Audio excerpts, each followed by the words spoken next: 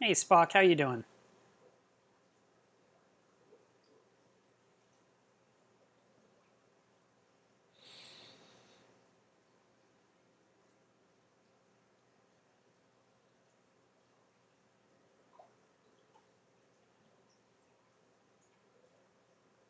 Think she wants to be on camera too. So I wore this shirt just for y'all. This was a gift from Coralworks. See, that's their brand. And I like the back of it. I kind of wish it was on the front because it's so me. So yes, I am sorry that I am late. And I wanted to start off with a question to you guys. So I'm going to actually look at your comments right this minute. And I want to know how you guys are holding up. So share with me how this week has gone for you in your comments. I want to kind of hear from you guys. I've been dealing with my own thoughts in my own head. I've been worried about the future of mankind.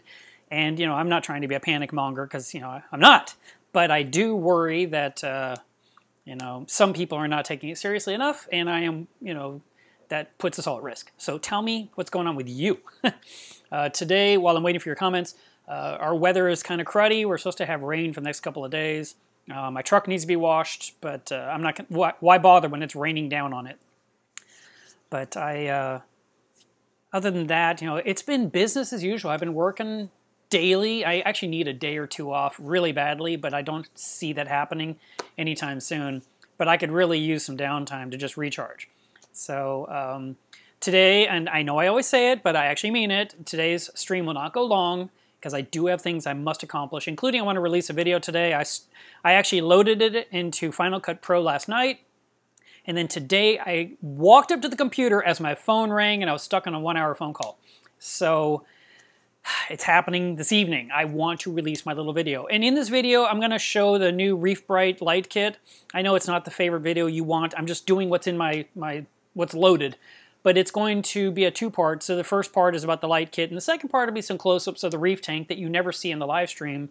So you can see the colors and the prettiness. And I just had someone recently say, I think it's nice you're offering your information, but your tank looks like crap. I was like, don't watch the live stream, tank. That's never going to be a good view. You want a good view, you need to watch one of my edited videos, which puts it back on me about releasing edited videos far more frequently than I have been. So, all right, now that I've chattered enough, I want to see some of your comments. And I see that Vivid Creative Aquatics is here already. That's a shock. He usually misses it. Let's see. Yeah, someone said, perfect shirt. Let's see.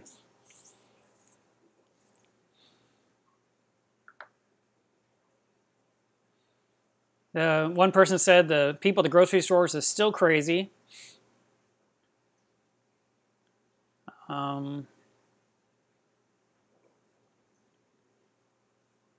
One person said, things are rough, but I don't want to complain. Both my wife and myself are working from home. Some of us are able to work from home. Some of us have to go to work, yeah. So Mina says, I'm scared every minute because they have to actually go to work and be around people that are sick or potentially sick. Someone mentioned a shiny spot on the back of my head. That's got to be a reflection of the lights. Let's see. One person says it's a big conspiracy. I don't think it's a conspiracy at all. I know that we have been lied to about what really happened, what got this started. There is no way that someone eating a bat caused this problem globally, because people have been eating bats for a while over there. What is so special about this bat? It's BS. Sorry, guys. I'm not going to go on a whole tangent about that, but I definitely believe this was cooked in a lab and released into society accidentally, probably. And they did everything they could to button it down, but viral. Literally viral. It went out. One person said they're spending more money on reefing. I believe that. One person says, I'm trying to control what I can control. Trying not to worry too much, but I'm uncomfortable. See, I'm just exhausted from worrying. And I'm not used to that. That's not my MO. I tend to just go through life happy. I'm very Disney-like in that regard. Everything's great. Everything's beautiful. I surround myself with good things. But no, the world is really, really, really uncomfortable right now.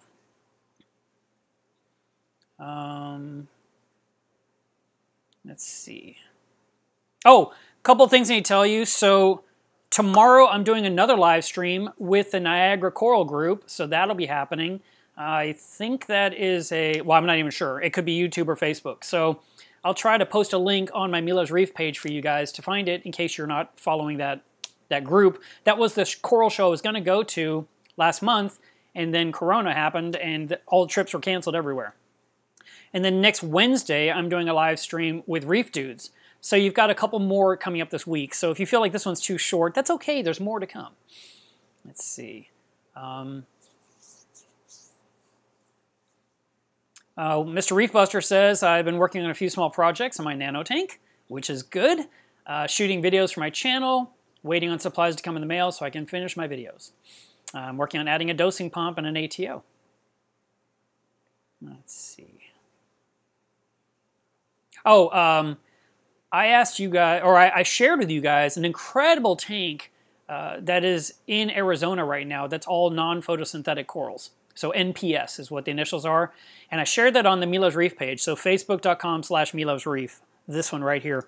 Go to that link. Let me put that right in the middle of my chest so you can see it. I want you to go there and find that video. It's about 9 minutes long. You don't have to watch it this minute. But watch that video because the video shows this beautiful tank with tunicates, gorgonians, dendrophilia, and a bunch of little tiny fish, and it's absolutely stunning. I actually reached out to him and said, hey, have you talked to Coral Magazine about your tank? Because they should be featuring you. And then I talked to Coral Magazine and said, have you seen this tank? Because you need to be featuring it. And so there is a good possibility it'll go into publication. Also, later this year, I'm scheduled to go to MACNA, if that still happens, which I don't know. I kind of feel like this whole year is a wash. But if it's possible that MACNA is still taking place in August, then I might just drive to this guy's tank and film it. It's really, really pretty. And the filtration's not complicated. The feeding is the most expensive part of keeping that tank alive. And he feeds it 4 times a day, and he's having to use really high-quality filter feeder foods to keep it stunning. So check it out when you have time. Super good tank. That the guy's first name is Lam, L-A-M, and like I said, the video is on that link right there at facebook.com/MeLovesReef. So I want you guys to enjoy that. I mean, what else you got going on at home? You're watching Netflix. Take a break. A lot of you are working from home. And yes, the Umbrella Corporation did release the virus. That's absolutely true. This person works at the fire station. I just saw a really nice story on it came up through my notifications on my phone, that a woman went to see her mother for the last time. She was already in hospice, and I guess she was about to die. And she was able to fly there, and she was super worried about getting the virus. And when she got to the airport, she realized she had nothing to worry about because nobody's there. There's less people in the airport than there is in the supermarket. And then she flew there, got to spend, I don't know, X amount of time with her mother. It was a day trip. She didn't want to stay there too long and risk getting infected. And she said that the return trip coming home, there was no one on the plane. No one. She was the only passenger. And so they moved her to first class. And then, you know how they do the safety briefing? They did the safety briefing to her by name. And then when they got to 10,000 feet, the captain came on and said her name and said, we are at 10,000 feet. And it was really, really sweet, that she had to get home, but one person on a plane? Crazy, right? And it was a really nice story. Let's see. One person said, the LFS are closed, the local fish stores, so it's saving me a lot of cash. I don't know about you guys, but I stashed some cash before this thing happened because you just never know if you need some green bills in your pocket. Wow. This person says they're working 10 to 12 hours a day, 7 days a week. Ugh. That kind of feels like my life. Let's see.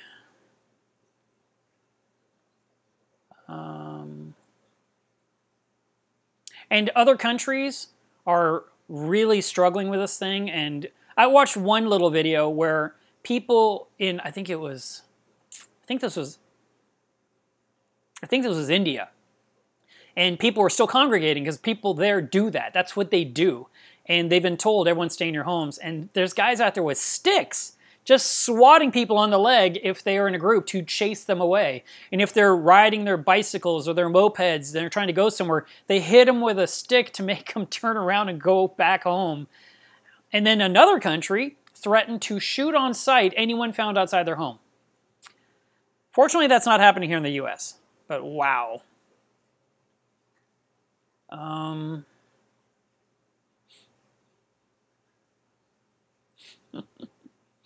Yes, that's the lighting, Ed. Stop looking.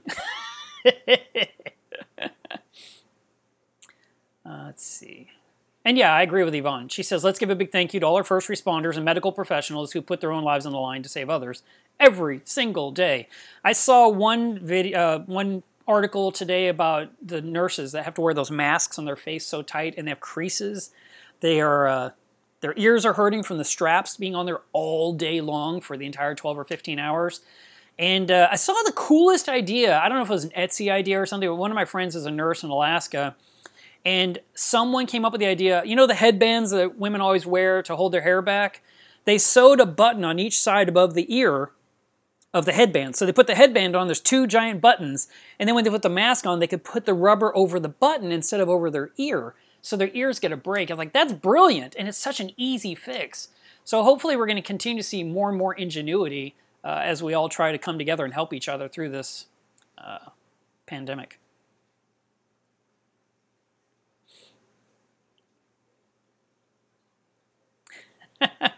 One person says, oh my God, the stream from the beginning, I feel faint. That's hilarious. It's not like it's a secret when I start. I start after 2 every Saturday. You guys just need to set your clocks.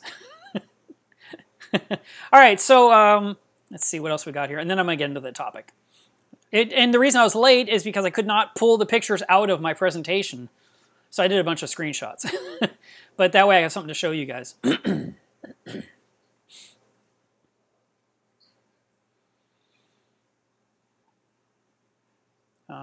Raul says that he is finishing up his calcium reactor project, plus a saltwater mixing station, automatic water changes. Wow, you're really automating? Right now, you're home. You can do these things by hand. I'm kidding. He's following one of the articles, or one of the blogs on my website about how to set up the calcium reactor with a trident. And then someone asked me a question up here, and I scrolled past because I wasn't answering questions directly. I was asking for information. I can't find it. There it is. What's the best way for carbon dosing is what Carrie Reefer asked. And it depends what you're dosing. I mean, there are different products on the market. There's Nopox, which is a carbon dose. There is vodka, which is carbon dosing. Sugar, that's carbon dosing. Vinegar, that's carbon dosing. You're going to need to find the recipe on the web and the actual dosing routine. It's not just some blanket thing that works for everyone. But no matter what product you choose to use from whatever company, you want to follow the directions carefully and you want to go very gradually. You want to take your time, do not rush, because it needs to get established. What you're doing with carbon dosing is you're increasing the bacteria population within your tank higher than it normally would be with the carbon. And so that, let's just pretend the tank has a million bacteria. And when you carbon dose, you have 1.1 million bacteria, and you carbon dose a little bit more, and you're up to 1,100,000, and you keep bringing it up slightly, a little bit more, and a little bit more, and then at some point your tank might be 1.3 million bacteria. It's the perfect number, and you see your nitrates start dropping. That's the premise behind carbon dosing. We're adding the extra fuel to increase more bacteria you normally have, so they'll consume the nitrate within the water. All right. Hope that helped. Let's see.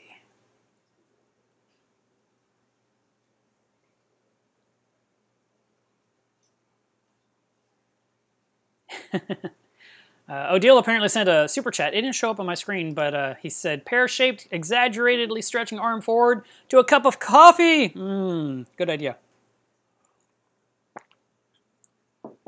Oh, one person in Club Milo's Reef said how right now one of his return pump had failed. He didn't have a backup. So guys, if you don't have a backup of a very important key equipment for your tank, I'd order it now, especially since Amazon is slow in delivering, or go to your fish store and buy it in person. support your local store. You can even set up in advance, call the store, make sure they have it, and have them bring it to you at the curb rather than you walking into the store to limit contact time with other people. So please do have an extra heater, an extra return pump, an air pump with an air stone for an emergency, a generator of some kind. Even a Harbor Freight generator will help your tank for a few hours when, if the power goes out. Last night, the power coming to my house was dirty. My internet was spotty all yesterday, and my power was flickering, and I have a battery backup under the apex, and it was kind of chattering, and it wouldn't stop, but the tank kept running. And then finally I was getting notifications, your apex has lost power, and I'm like, the whole tank has power. That's not true. And so it ended up being that, it was like I guess a brownout or something was happening. And even now I'm noticing, we're having rain right now, and my lights kind of flickered for a second. So it's still, whatever's going on, it could happen in your area too. Your area might always be fine until it's not. So have some extra prep gear ready on hand. And if you don't have it, buy it now. Alexa's talking behind me. She's always listening. I never talk to her, so I think she gets really lonely. Let's see. Marcus says, I just got home from the LFS. I had to go. While I was there, a pearlberry kept winking at me, and I had to bring it home. What was I supposed to do? You did the perfect thing. You literally did. I mean, we all understand it. We get it. We're all coralholics like you. Steve says, my local fish store is closed, and I'm out of salt. How long do you think I could go without a water change? Oh, a year or two? You're asking the wrong guy. I am the king of, what is a water change? I know a lot of people rely on them, and I understand why they do, and I get it. And if you can't get salt from your fish store, maybe you can buy it online. There's Premium Aquatics, there's BRS, there's Saltwater Aquarium, there is Marine Depot. I mean, these are big companies, been around a long time. They ship salt, and you can get it delivered to your door. Can your tank get by for a week or two without a water change? Yes. I normally recommend water changes as 25% once a month. And a lot of people are doing it more frequently than that. And some of them are doing it, and you may be one of them, choosing to do the water changes because you're trying to maintain your parameters, such as alkaline, calcium, magnesium, because you don't want to dose. And so every time you do a water change, you're kind of bringing those numbers up slightly. And that might be your routine. But if you are 2-part dosing, or 3-part, then you can actually go further between these water changes and you can be okay. But definitely get some salt as soon as you can, because you might need to do a big water change all of a sudden, and if you don't have the stuff you need, you can't do what the tank needs. Oh, nice. Nick says that he just got a notification through Reef Trace app that I was streaming. It's true, I am. And let me mention, Reef Trace just had a new version drop. I think it released like 2 days ago. And I heard that there's an Android update that's going to go out on Monday. It's not the big update, but there's some kind of patches. There's a few people in the Android world that are having, I don't know, some kind of bugs or crashes or something. And so they are looking into that to solve those problems. But the Android version will catch up with the iOS. It's just so many more people have the app or on Apple. So that's why all the attention goes to that one. And this is similar to the complaints that people have over in Europe, that the Apex doesn't have the same power bar that the Americans have. And they say, you're ignoring us, you're not treating us fairly, there's so many of us. And it's just a matter of logistics. Where's the bigger audience? Who are you going to tackle first? It's great to bring everyone under the umbrella, but if you have 10 iPhones to 1 Android, who are you going to focus on more? You're going to focus on the Apple community. So that's not a diss. I'm not trying to put down Android. And I know you guys will always find a link saying, look, 50% of owners have Android. Yes, but do 50% of Android owners have a reef tank? That's where the numbers change completely into completely different percentages. So just keep that in mind. Yeah, so if you haven't got the app yet, I use it for logging all my data. I love it for the local fish store locator, which I realize, there's a lot of things we talk about now that we can't do because we're not traveling. I saw someone post on Facebook saying, is my gas tank on my car supposed to last 3 weeks? Because none of us are driving. Or another one said, irony, the price of gas is at an all-time low and my tank is never low. It's because we don't drive.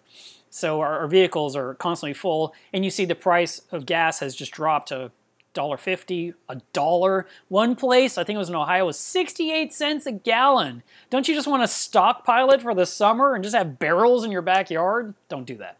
But yeah, it's like, oh, it's such a bargain. Why? And then you start thinking, well, why is it so high all the time? And why is it so cheap right now? Gas prices have always bugged the crap out of me. I just always feel like it's unfair. Okay, I'm going to rant. There was a gas pump, the situation a few years ago where gas was like $4 a gallon. And we're all like, oh my God, I can't afford this gas. It's costing like $80 to fill up my car. And then, ExxonMobil came out with their quarterly report and said, we made $4 billion last quarter. I'm like, well, yeah, of course you made it. You stole it from us. I don't think they should tell us how much profit they made when they're ripping us off so hard. I mean, it just...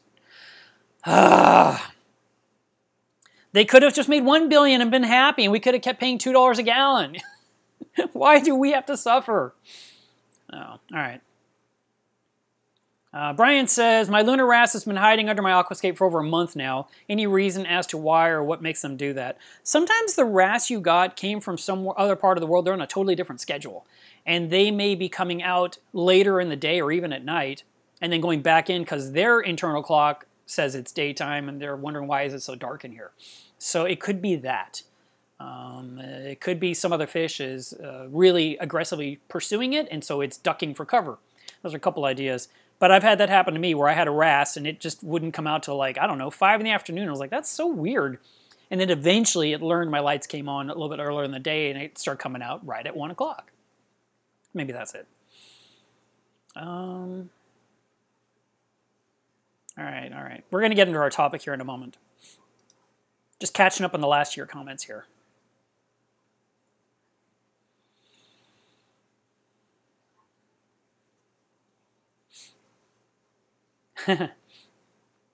One person said, emergency doctor here, I wear the mask and visors for 12 hours at a time, so you kind of get used to the scars and wear it like war paint. I believe it. When I go scuba diving and I wear my mask, if I let it suck to my face too tightly, I have this huge circle. And I can't see myself, but I'm super self-conscious knowing I've got this dent in my forehead and everyone's looking at me. And you give it 20, 30 minutes and it fades away, but I always feel like I look so dumb. And but yeah, the fact that these masks are so tight on your face and pressing in or even causing scabbing and bleeding on the bridge of the nose, I mean, wow. It was actually pretty shocking to see those pictures. Let's see. All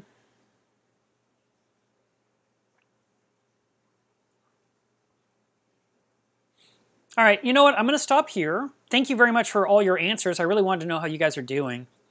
Because now I'm seeing just the regular reef questions come in. So we're moving on, I can see. So I wanted to talk today about Montipora eating nudibranchs. And so I know someone later on is going to watch this video and they're going to put, the video starts at 23:15, you're welcome. They love doing that. It's like, okay, I get it. I just wanted to kind of be personal and include you and not just ignore everything you say for the first 30 minutes like I do every single week. The Montipora eating nudibranch is a nudibranch that literally only eats Montipora. That's why it has this weird name. And a lot of times it's being abbreviated to MEN, M-E-N, Montipora eating nudibranch. And the risk of getting them in your tank is just by not dipping your corals. So you are not going to buy live rock or rock from another guy's aquarium and just automatically get Montipora eating nudibranchs. But it's possible, especially if like that hobbyist had Monties and they weren't doing well. But then that should be on you that you didn't look at it closely enough because we always are trying to be alert to what could happen. So I want to show you guys a picture. Where did I put it? Everything's hiding under my screen here now because I got so much on my screen. Well, first of all, let me tell you this. If you go to my website to the Critter ID section and then click on pests, you will see this screen right here. And it's the Montipora eating nudibranchs, and then it shows some close-ups of them on a Montipora and what kind of damage they're doing. So these are actually some phenomenal pictures because these are little tiny bugs. So when you go to Critter ID on the website, you would just go to pests, and then you would just find the correct pest right here. So that's the one I was just showing you right now. So that way you know where to find it later. You're like, where was that? It was right there. Okay, so I just wanted to show you that. Now we're gonna, let me grab my folder I had here. And I want to show you guys this picture. Let's see if this works. Hey, it works. All right, good. So right here is a Montipora in a frag rack at a frag swap for sale. And right in the very bottom, I could see the Montipora Eating Nudibranch that was being included with the coral. So here you are shopping for coral, and they give you the pest that will eat the coral. And they weren't doing it on purpose. I know that. But it just seemed like it was ironic. You buy the coral, it comes with a pest that eats the coral, you put it in your tank, it eats the coral, you have to go buy another coral. And it just seems to self-perpetuate. So you want to be very careful. When you get your new coral, you definitely want to dip it to make sure there's no pests. And you want to inspect the coral, you want to flip it over, you want to blow it off with a turkey baster with the dip solution on there, and that way you can make sure that you are not introducing this pest into your tank. So that was the first one I wanted to show with you. And see, that's the thing. A lot of times we are so excited about the new thing, and there are so many dips on the market. Not everything is going to always work, but the one that seems to be the most popular choice is the Bayer insecticide stuff from Home Depot or Lowe's, where apparently it kills anything that breathes. So you could use that, but you could use anything. You could use the stuff I like from Fauna Marin. You could use Revive from Two Little Fishies. You could use Coral RX, which I think is the brand. I think that's the parent company too, Coral RX.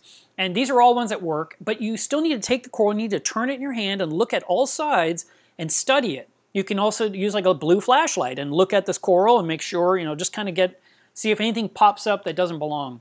Some people are very cautious and they will cut off the coral off the frag plug and throw the frag plug away.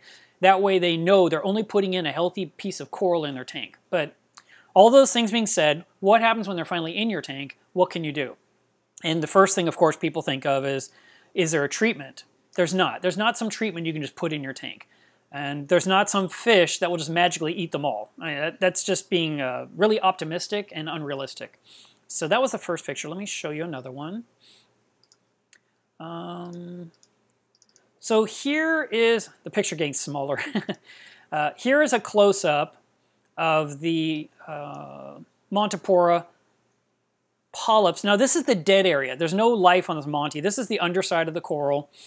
And these Montipora Eating Nudibranch are right there, and they're kind of collapsed because there's no water on them.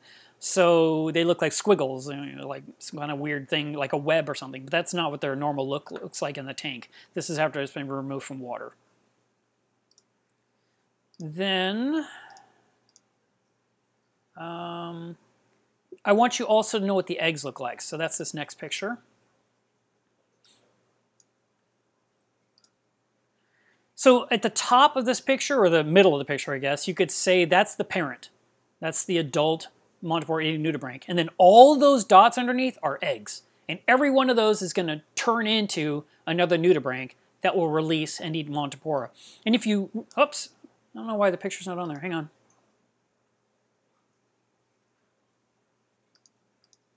There we go. So why is it notifications? There we go. The nudibranch itself and all of its babies are always going to be on the underside of the coral. And if you look really closely at that picture, right above the nudibranch, you'll see where there's some tan tissue, but then it kind of turns into white. And that is because they have consumed the Montipora tissue to grow and thrive and make babies. And that's how they work. They plant their babies near where the life of the skin of the coral starts, so as soon as they hatch, they can start eating immediately. And that is very important because that means you know where to look for them in the first place. They're not just going to be out in plain sight on the top unless they happen to fall on a Montipora, but they are not going to be a, you won't see a herd of them going across the coral. So I want you to know that. Let's see. It's kind of hard doing this slide at a slide. I don't like this. Now,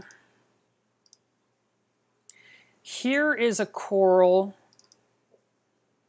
that has quite a few of them, and this is in the tank. And you can see how There's some on the left. There's 3 of them on the left. There is 1 near the bottom. There's 1 on the right. There might be 1 kind of there in the V shape between the 2 branches. And again, where it is, where the pest is, the coral has turned white because they've eaten the tissue right off the skeleton. Okay. And then the next one I wanted to show you. Let's see. I think I'm going to show you this. Okay, so this picture here is when I tried to photograph one. And that little tiny jar is on top of a normal jar, which is in front of a normal par 38 light bulb. So a par 38 light bulb is probably, I don't know, 4 inches in diameter. That's a jelly jar that, usually has strawberry jelly, and then on top is like a little sampler jar. And the arrow is pointing to the little speck of a crumb of a Montipora eating nudibranch. And then the next picture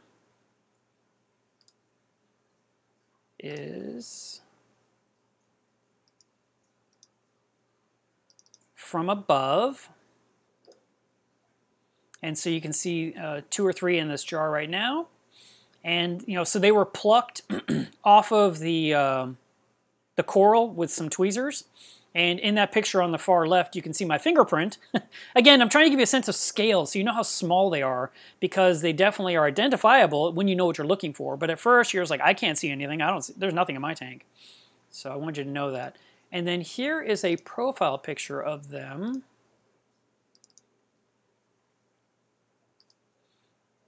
So you can kind of see, it looks like every other nudibranch that we're used to. This is just from the undersides being backlit. You can see all the little branches that come off their backs. That's all filled up with Montipora juice that they've consumed, and they thrive on it, and that's what makes them breed so prolifically. And it's a real problem if they get in your tank, honestly. So you definitely want to make sure you do not get these in your tank. Let's see if I have any more pictures. I think that was all the ones I grabbed today. Yeah, I showed that and that and that.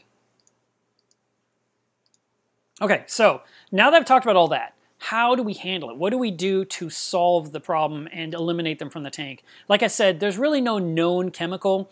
At one point, there was the idea that maybe potassium permanganate could be used, especially if it was at a certain strength, and you would dip the coral in it. But by the time it was strong enough to kill the adult and the babies, it killed the coral too. So that was kind of written off. The other possible solutions are going to be, well, really, the simplest solution is to sacrifice the infested part of the coral and just throw it away. That's my best recommendation to you. Many years ago, someone gave me a whole 5-gallon bucket full of Montipora. It just left on my front doorstep. I opened the door and there's a bucket of Montipora. And it was filled with Montipora eating nudibranchs. And I happened to have a frag system that was completely empty. It was just, acrylic and circulation and a heater. It was that. And I went ahead and said, I'll put them in there and I'll get rid of these stupid pests and I can have some Montipora in my tank. And I did my best to get rid of them, and I was siphoning them out. I used airline tubing, and I would just go through the tank and I'd slurp up as many as I possibly could, look for all the babies, slurp them up, and it was a never-ending battle. I absolutely could not beat them. It seemed like as soon as 2 touched, there was babies. It was like instant procreation. And I was just like stunned. I'd lift a Montipora up, like a chip of it sitting on the bottom of the tank, and there was 2 Monties, and they'd crawl away, and boom, there was eggs. It was unbelievable. And I fought these things for a few weeks, and finally I was like, you know what, this is stupid. Just throw them all away. And that's what I did. It wasn't worth the trouble. It wasn't like they were special name brand Monties. They were just Montipora. And they were pretty, but it wasn't worth the trouble. So I ended up, threw everything away, and then I cleaned the whole, let's call it the holding tank, with bleach water to make sure there was no chance of anything being left. Let it dry for a couple of days, and then I set the tank up. Now, if you have an actual reef exhibit that has these in there and they're consuming your Montipora, you're going to want to remove all the Montipora from the tank. As long as there's no Monty whatsoever, no branching, no tabling, no plating, no Montipora at all, then any that remain in your tank will starve to death and die. And that'll be it. It's sort of like how when your tank has ick, you have to have it fishless for 6, 8 weeks or longer, to running it fallow, no fish. And by doing that, the ick cycle is broken. The remaining ick in the tank dies off because it has no fish to feed on. And then eventually you can start introducing new healthy fish and no longer have ick in your tank. It's the same thing with Montipora eating nudibranchs. You stop giving them Montipora, they can't eat, they can't live, they die. And then eventually you can put Montipora back in your tank again and continue. There was a guy here in my local area. He had a whole bunch of beautiful Monties of all kinds, and he had a whole bunch of Montipora Eating Nudibranch, and it was a nightmare. And he was so frustrated and so sad. And he tried a lot of stuff, and nothing worked. Turkey basters, power heads, wrasses, hermit crabs. He threw everything he could imagine at the tank trying to solve it, and he was having no luck. And then eventually he just said, you know what? They're going to eat what they're going to eat. And they ate whatever Monty had in the tank. And, I didn't hear from him for, I don't know, 6 or 9 months. I said, how's it going with your tank? He goes, well, I don't have any Montipora anymore. And I was like, oh, I'm sorry to hear that. And then like 2 years later, I saw him again and say, hey, how's it going with your tank? And he says, oh, it's doing great. Let me show you a picture. And it was full of Monty. And I said, how did that happen? And he says, well, after a couple of years, I decided I'm going to put Montipora in my tank again. And it's growing like crazy, and I love it. So basically, he just waited until there was no trace of these darn things, and that was the solution. But if you have a Montipora, like a scrolling Capricornus that's really pretty, and you see on the underside that there is a whole bunch of little baby eggs or something, I would just break that piece off, and if everything above it is clean and there's no sign of them, that's it. That's all you do is break off that one. I know it sucks to lose a little pit, but it sucks way more to have a whole bunch of these guys just go into your tank, destroying your tank. So my advice is to prune any infected area completely from the tank. Just remove it entirely. Don't be stubborn, and that way you'll end up having, because everything else is going to grow, and it will fill in again, and it's not the end of the world that you had to go in there and do some trimming. It's just sometimes easier just remove them with a pest on the coral and just get it out of the tank entirely, rather than trying to sneak them out one at a time. I don't know how long it takes eggs to hatch, so I can't say, oh, if you did this for 14 days. I don't know how many eggs they each lay, but I do know that they are a problem, and I've run into them myself. Like I said, I had in that system. I never had it in my main reef. I was very lucky. But I do always recommend any new coral you get, you dip it to eliminate the risk of possibly introducing such a pest into your tank, especially when you're shopping like at frag swaps or from local hobbyists. But I mean, it can come from businesses too. I mean, it's possible. There's a lot of turnover in stores, and a lot of corals are, being fragged and shared, and things just happen in time. So that was the main topic here. See, it wasn't a super long one. I knew it wouldn't be because there's only so much you can say about these guys. But I do hope that it helped you. So let me answer some of your questions. Make sure you do @Mila's Reef so I know, and I can see your question and I can answer it.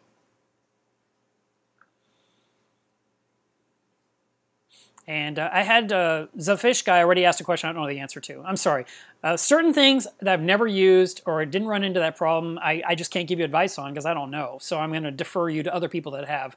But his question, I'm just going to post it here. So if you have an answer, you can let him know. He says he's using Vibrant now to remove some turf algae and wants to know, will it lower nitrate or just kill algae? I don't know that it affects nitrate. I haven't heard that, but just don't know. But it is designed to get rid of algae. I've never used Vibrant, so I don't have any advice. I shipped out all the coral magazines this week, and including one roll of toilet paper. That was funny. Let's see.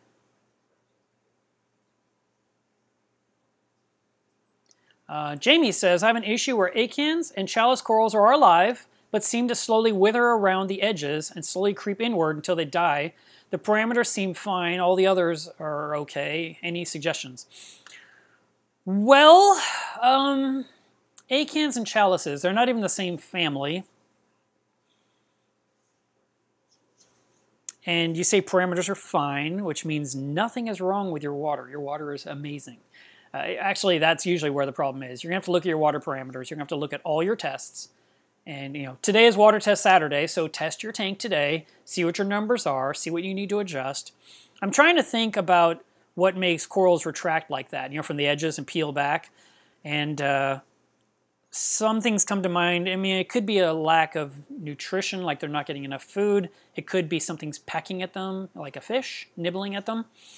It could be some kind of a chemical you're using to fight some kind of problem in the tank is affecting them.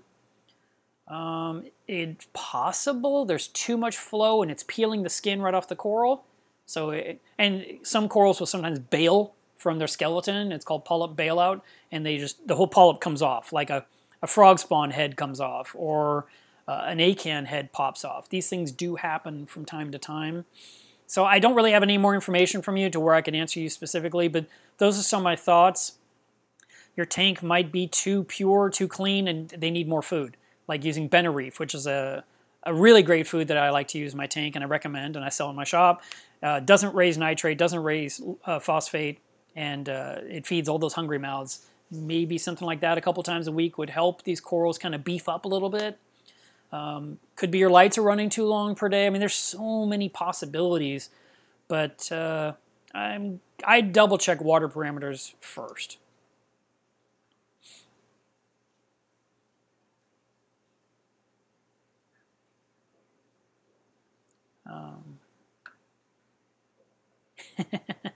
Nick says that Alexa said, "Mark, why don't you talk with me anymore?" Look, she didn't even pay attention. She doesn't even care. Gordon says, "Would you ship to Scotland a fancy mug or shirt?" Or maybe says, yeah, I think that's what he said. I don't have any mugs at this time. We may have more mugs later this year. But I do have something new to show you guys. So for the last year, I think, maybe a little less, I've been giving away these coasters. And they have a picture of, a Nassau tank. Why is it so washed out? There we go. So I've been giving these away. Every order gets one of these in the package. And then these came in this week. So these are the new ones for the new year. And it's a bunch of garden eels. They're really pretty. I think I threw away the picture. I'd rather just show you the picture than the stupid coaster because the reflection's so bad in here. So this is what is going out now with every order. And I hope you guys like it. I thought it was cool. These coasters, they do hold up. I mean, one person posted yesterday, "I got my new coaster, I'm scared to use it." Like, no, put your drink on it. It's awesome. It's coasters, just like the kinds you see at bars, that cardboard material. But it doesn't, I mean, I guess if you really, really flooded it with moisture, it'd get kind of messed up. But I used the same one for a couple of months, and it got a little bit wrinkly, kind of leveled out again, and I still use it. So we have those, which is new. And then I have one more thing to show you guys, something that no one knows about. I haven't told anyone yet. Got to pull it up on my phone. So I'm going to share this today.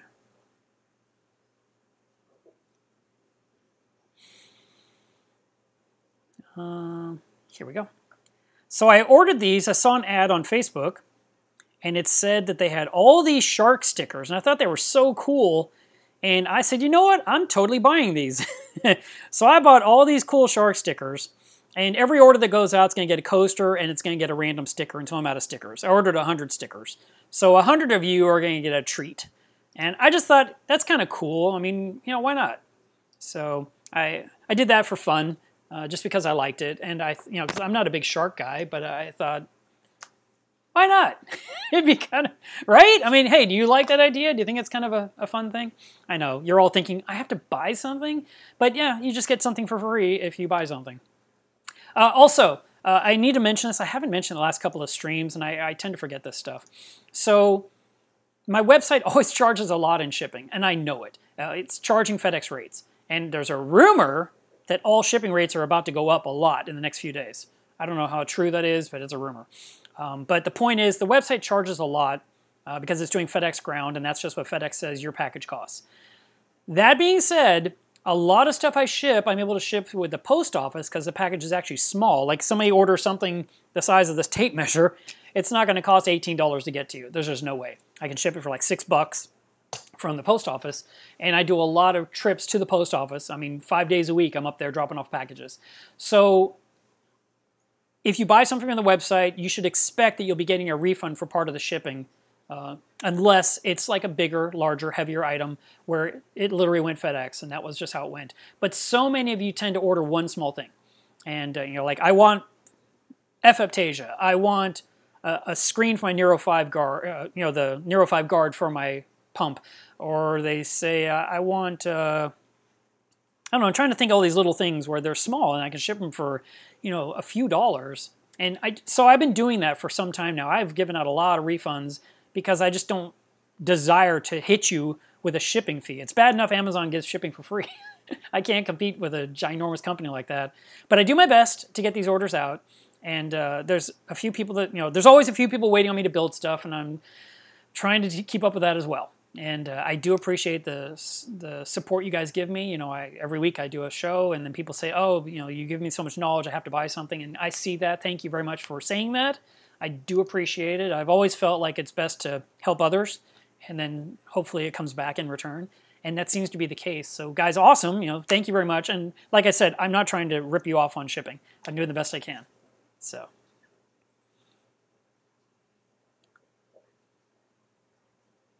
Rob's Reef says, how do I update the Reef Trace app on my iPhone? You should be able to go to your apps, like the apps app. I think you go to App Store and then go to Updates, and then you just update all your apps. And you might have it set up to automatically update, where it just happens in the background, like mine. But others don't. They have everything locked down, and you have to actually tell it, and you have to enable the update. And that used to be the old way of doing it. Like I said, I barely have to do anything. My phone is super automated. Makes life really easy.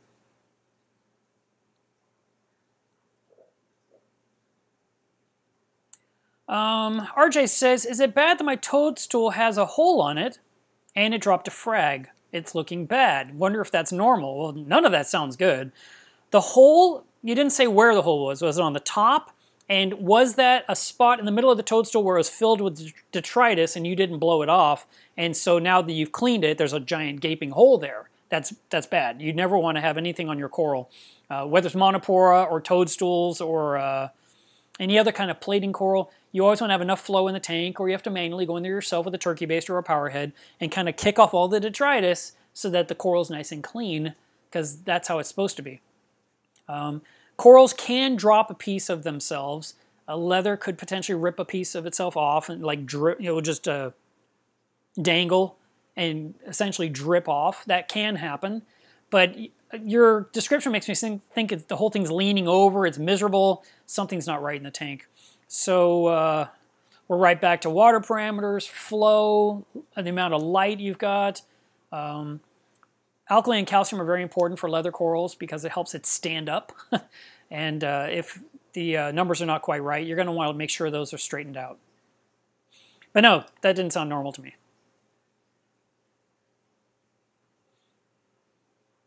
You're welcome, Brian. Happy to do it. Let's see.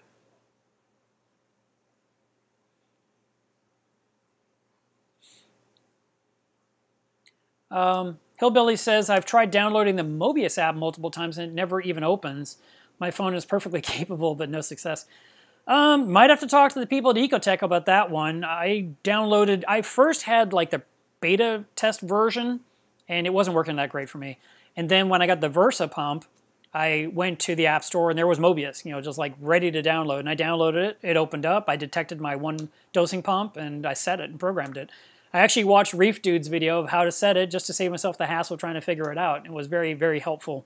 So if you're not able to do it, I mean, obviously you're going to hear what everyone always hates hearing. Turn off your phone and restart it. Delete the app, reinstall it. All the most basic. You're like, I know how to do that. But then we do it, and then the stupid thing starts working. We're like, oh, I can't believe it was something that simple. But yeah, those are my recommendations.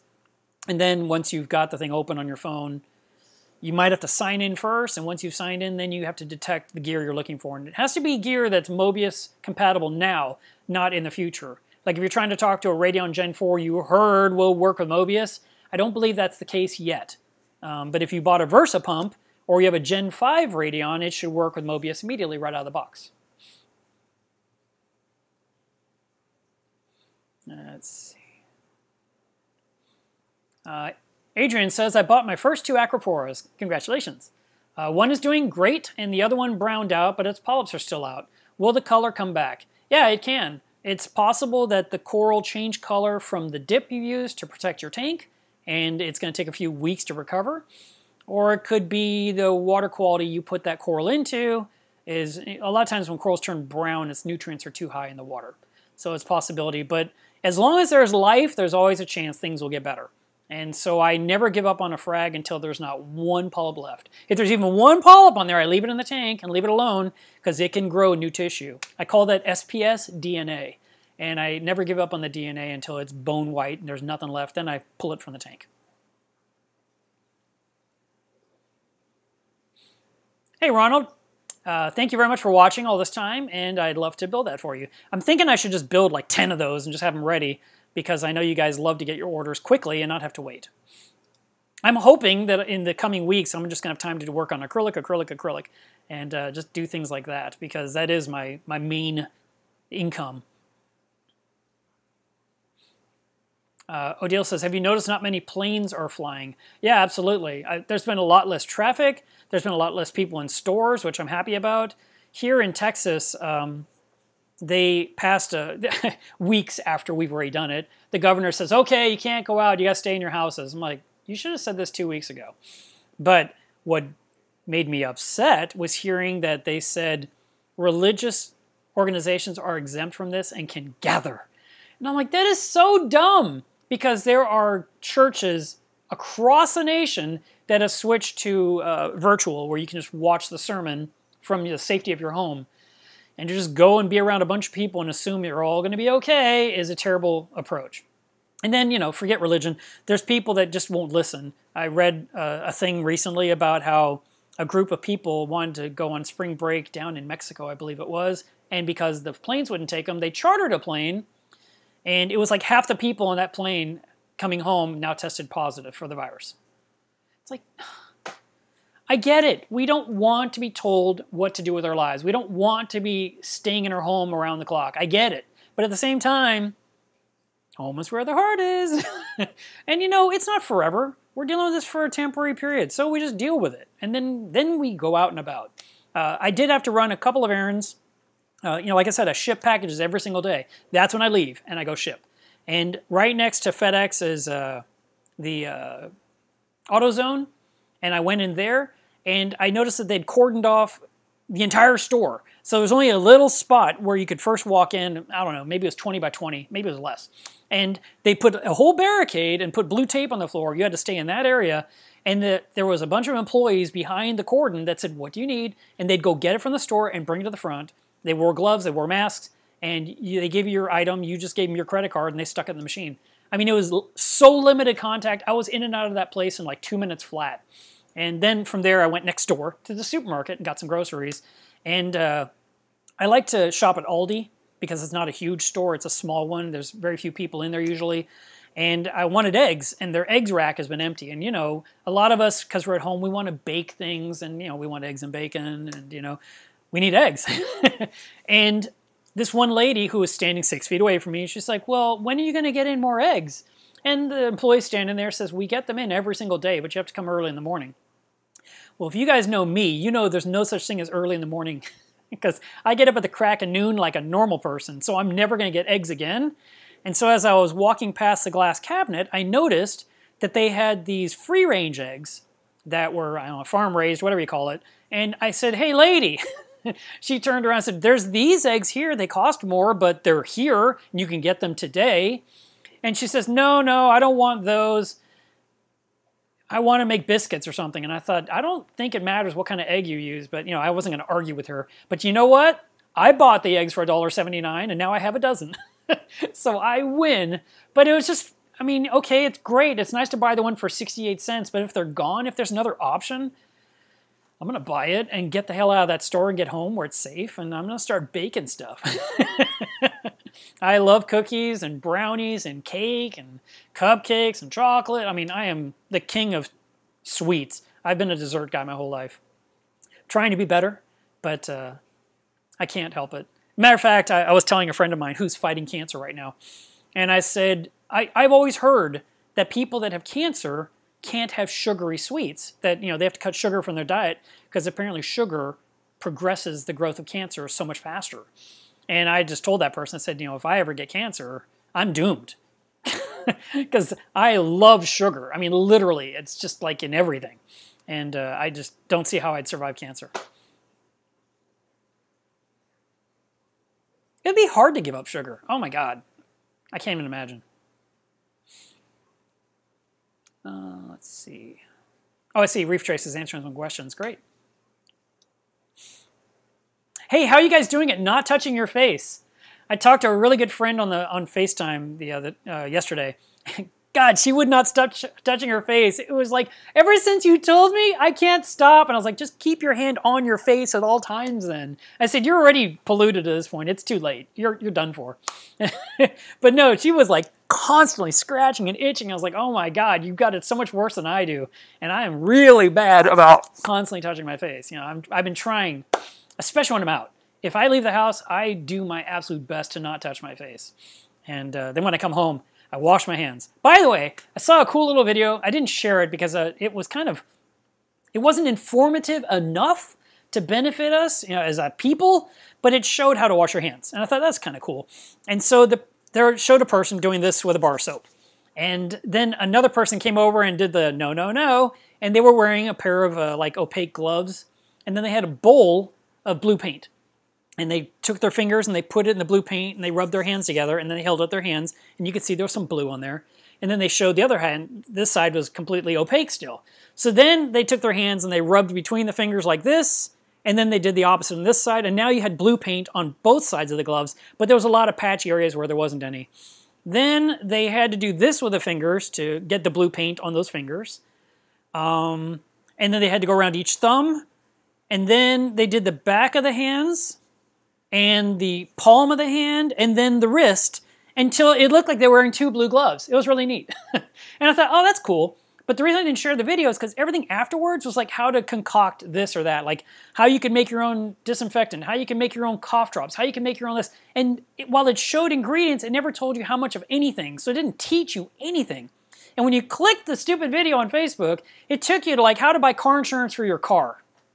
Like, this is such a pointless video. I mean, come on, make it where it can help us. So I did not share that one. But I've been washing my hands differently since seeing that video. That did help me. So hopefully it helps you too. Mike says, I'm running the Herbie system with a 3/4 inch return drain. All right, let's clarify things. The return is the water going up. It's returning to the tank. The drain is the thing draining to the sump. So if I oversize the pipe on the drain, will that increase my flow? My core 20 is at 30%. I'd like to increase the flow from the pump. Your drain can only handle so much water. And that is dictated by the pipe inside your overflow box, the size of the bulkhead, and the pipe coming down into the sump. If you could increase all of those to a larger size pipe, like let's say, you said 3/4. And I don't know if that's return or if that's drain. But let's just pretend your drain is 3/4 of an inch. That's very, very small. And it limits very significantly how much water can drain. And even if you were to turn up the flow and it could manage to handle it, it's going to become very noisy very quickly. But if your drain was 1 inch, 1 1/4, 1 1/2 inch, it can handle much more flow and you could turn that pump up. So right now, if you are unable, because you can't, you know, the limitation of the plumbing, the bulkheads and everything just stop you from running your pump faster, you're not going to run it faster, but at least you've got that pump you can use later with the next tank that's bigger, and you know you can turn it up to a higher speed. At least you've got a pump that's adjustable and you can dial it down. But you're going to need your drain pipes to be larger to accommodate how much water can drain down them, and still drain down quietly too. Reefkeeper says, do you have any thoughts on the Radeon XR30 G5 Pro versus Blue? Yes, get the Pro. And I know why they made the blue, because a lot of people like the tank looking like this behind me all the time, which I find to be very, nice temporarily, but I don't find it's the best way to grow corals. Still tell you guys use daylight. With the regular G5 Pro, you have all the lights you like. It includes blue, but it doesn't go into this crazy deep blue that people just seem to want to buy corals under. Because you go to the store and everything's just glowing blue and every coral's popping and you're just like, here's my credit card, here's my cash, here's my Bitcoin, Do you take silver? We just buy it all and we put it in our tank, and then we don't see the same result. It doesn't look quite as nice because we're not running the crazy blue. But Reef Dudes did a comparison between the two of them on his channel.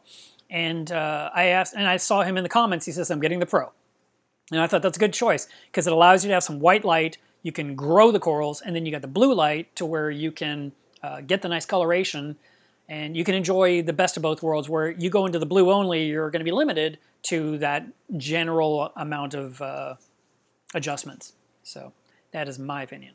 And I haven't gotten mine yet. I ordered the Gen 5 Pro XR15, and I was told it's going to go out the end of April, but then the Ecotech closed, so I don't know when I'm getting it.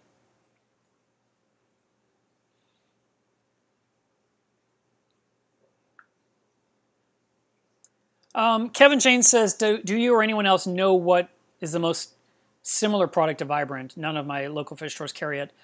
If you can't get Vibrant online, which is what a lot of people are doing these days because they don't want to go out, you could use another product like Reef Flux, and I do sell that in my shop, and I sell it for different size tanks. So I've got the vial of powder for a 100-gallon tank, a 200-gallon tank, 200-gallon tank, and a 350-gallon tank. So you can kind of decide how much of that you need, because it'll save you money buying a bigger one if you have a bigger, whatever, you figure out the math.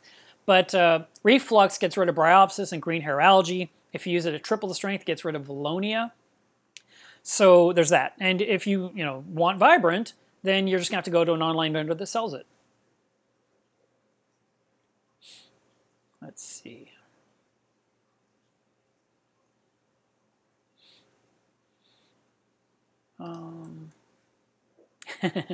Trevor says, I like this. I'm going to share it. These live chats are like a godsend with the lockdown here in the UK. I'm running out of things to do around the house. Even cleaned my sump out today, but it did need it though. Yeah, no, I mean, it's great. We're getting things cleaned. I'm actually having to still force myself, to do the regular normal cleaning, but it's just like, oh, again? I mean, forget it. Every day we have to cook and wash dishes. It sucks, right? But, getting in the bathroom and cleaning the counters and the sinks and the toilets and the showers and all that is a thing. Cleaning the doorknobs on your house, mopping the floors, vacuuming, it seems to never end, and we're home all day, so we're even more likely to see as things get dirty more rapidly, and we have to do it. And then working on our tanks. A lot of people were joking, hey, my tank has never looked better since I've been stuck at home for 14 days. And I believe that. I think a lot of us are tackling our projects that we've been like, I don't have time, I don't have time. Suddenly, some of us have a lot of free time. And I'm a little bit jealous that you have this free time. I'm not, I'm working. So, I'm not essential, I'm just working. But I'm working here from the house, so, like I always have. I've been self-employed so long, I can't even understand going to the job. I'll tell you something you guys don't know. A long time ago, I was struggling to pay the bills. I had a family, and I had a kid, and I had to, get groceries. And my own business wasn't making enough money, so I got a job at Home Depot. And when they hired me, they said, well, we're going to make you a lot loader. And a lot loader was a guy that just took the stuff off the cart and put it in the person's car. And I did that for, I don't know, 8 or 9 months, maybe longer. And I had to do it when it was freezing cold. I had to do it when it was raining. I had to do it when it was hot because of Texas. And the worst part is the store I was working at, had a huge hill where everyone parked. And they had those lumber carts. And people would take the cart all the way down the hill, unload their lumber, and leave it down there for me to haul back up. So I'd have to push these carts up the hill, marching my way up with these giant heavy carts, till I finally got to level floor and roll it to the back of the building. And I did this every single day. And I kept wanting to get a job indoors. I really wanted to be a cashier, because I thought, if I'm a cashier, my life will be so easy. I can just stand in one spot and go bloop, bloop, bloop. So easy. Those guys have no idea what work is like. Let them be a lot loader for a while. And I did it for a while, but my business was picking up, and I was working at night cleaning floors. And when I would finish, it's like I would have just enough time to get home, take a shower, go to work at Home Depot. And I was finding that I was getting more and more, I was showing up for work late. I just couldn't do it. And I finally just had to say, I'm sorry guys, I quit. I cannot do 2 schedules. It just won't work. And the store manager really liked me, and but the person that was in charge of the cashiers and the lot loader, she hated my guts. Oh, did she hate me? Oh my God, it was so bad. And so the store manager would give me these cool projects to do inside when it wasn't busy, like do an entire end cap. And so I was like, oh, I loved it because I could build whatever I wanted, I could do something, and I would go to every cashier and say, hey, if you need me, all you do is page me, and I will come immediately and help that customer. But when that lady saw I wasn't waiting in front of the store, she would then get so mad, and she wanted to write me up. You weren't where you belong. I was like, every cashier knows where I am. She hated me. She hated me. So when I went in there and said, look, I've got to quit. you know, by the time I get home from work, you know, because I had to wait for the wax to dry. Once it's dry, I had to put everything back into the store where it belonged, you know, because you can't put anything on wet wax. Once it's dry, I brought everything back in, locked the door, jumped in my vehicle, drove home, and I was showing up late. And I said, I can't do it. And the store manager says, okay, I understand, you know, but if, well, I mean, I'm just going to stop right there. So he said, you know, it's okay. But that lady was there who hated me. And she said, you need to sign this first. And it was a report that said, not eligible for a raise and not eligible for rehire ever again at a Home Depot. And I just looked at her and I'm like, I'm not signing that. And she said, you have to. You must. And I looked at her, I was like, no, I'm not signing that. You're out of your mind. Number one, I'm quitting. Why would I sign something about not getting a raise? Because you'd never give it to me anyway. Nor did I do anything wrong. I'm coming forward and saying my schedule doesn't coincide with Home Depot's and I just have to choose one or the other. So I'm going to choose my own company. And she was just blustering and all upset. And I looked at the store manager in the eye. I said, do I have to sign this? And he's like, of course you don't. I was like, okay, thanks very much. Bye-bye. And I just walked out. And she was so mad. I mean, be reasonable. And, you know, treat others nicely. You know, be kind. You know, it's what I tell people all the time. Boy. And I've never seen her again. It would be funny if one day she got a reef tank and she was looking for help online and she found my videos. That would be great. Let's see. Okay. Reef Keeper by Faith says, I'm getting ready to dose Brightwell Phosphate E. Are there any precautions I need to take? Let me just throw this out there. Phosphate E is like a lot of other products on the market, like the Phosphate RX I like to use, and it helps reduce phosphate in your system. So if you want to take a precaution, here are the steps. Number one, do you have any yellow tangs? Because it seems like most people that use lanthanum-based phosphate remover end up risking their yellow tangs. That being said, I've got 2 yellow tangs that I've had for 6 years that have been through Phosphate RX, which is lanthanum-based, 50, 60 times in the last 6 years. No, that's not that many. It's less. I'd say half of that, 25, 30 times, because I use it about 5 times a year. Never had a problem with my yellow tangs. The solution to prevention of hurting the yellow tangs apparently seems to be by raising your alkalinity 20 minutes before you dose the product. So if you measure your alkalinity, and let's say it's 9, and you buffered it up to like 9.5, 9.8, somewhere like that, and 20 minutes later, you dose your phosphate E from Brightwell, it can't drop the alkalinity enough to hurt the yellow tangs, which that's the one fish that seems to have the biggest problem. And I'm not saying that pertaining to phosphate E. I'm talking about that for lanthanum. I'm talking about there's been reports with Phosphobuster Pro. There was reports with Phosphate Control. There was reports with Phosphate RX. But like I said, I have yellow tangs, and I've been using this stuff for over a decade and never had a fish die from trying to remove phosphates.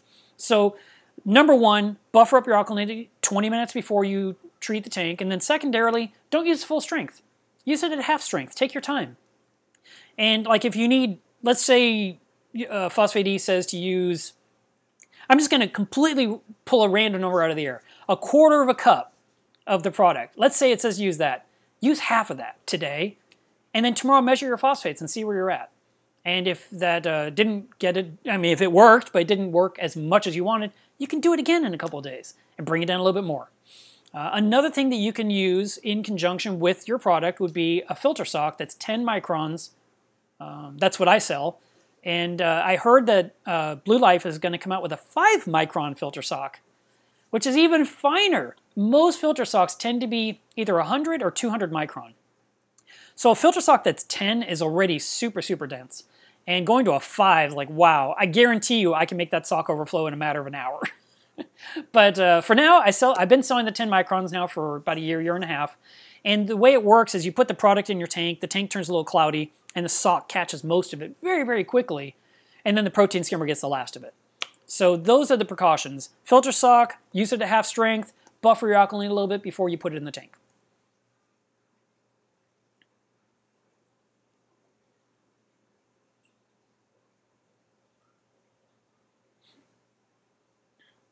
Okay, today's situation. Rich Walker says, that's his whole name, is it okay to purchase a used sump and skimmer that shows some crazing? I have a chance for a sump with a skimmer, and the seller seems to be a great reef keeper. Yeah, crazing isn't a failure. It's little tiny cracks in the acrylic. That can happen from chemicals. It could come from heating the acrylic. It can come from age. You can always reinforce the sump that you're looking at with some Weld-On 16 on the inside. When you get the tube of Weld-On, it's sort of like a small tube of toothpaste. Then you need to go somewhere that sells hobby supplies. I'd say Hobby Lobby, but I heard they have closed their doors. So you have to go somewhere because you want to put a little tip on the end of that tube to have a very fine point. So instead of a big nozzle where it's just like blurb coming out, you want it to come out at a pinhead size where you can make a nice tight bead of Weld-On 16 along the seam. You should not use number 16 like caulk. If you use it too much, it will not only, as it cures, it will shrink by a third. It will suck in a ton of air bubbles, and it can do a lot of crazing. So if you already have craze, and then you add more of the stuff, you can craze it some more. So you're going to have to, visually it's not going to look great. As long as the cracks haven't permeated the entire sheet of acrylic and it just looks not so great, you could probably use it for a while. And same with the protein skimmer. I've seen crazing on collection cups before. I do, like I said, some people cause crazing just by cleaning the front of their acrylic sump with like Windex. It just ruins acrylic, so you want to be careful with that. But other than that, as long as things are holding water, yeah, you can definitely use it and save some money.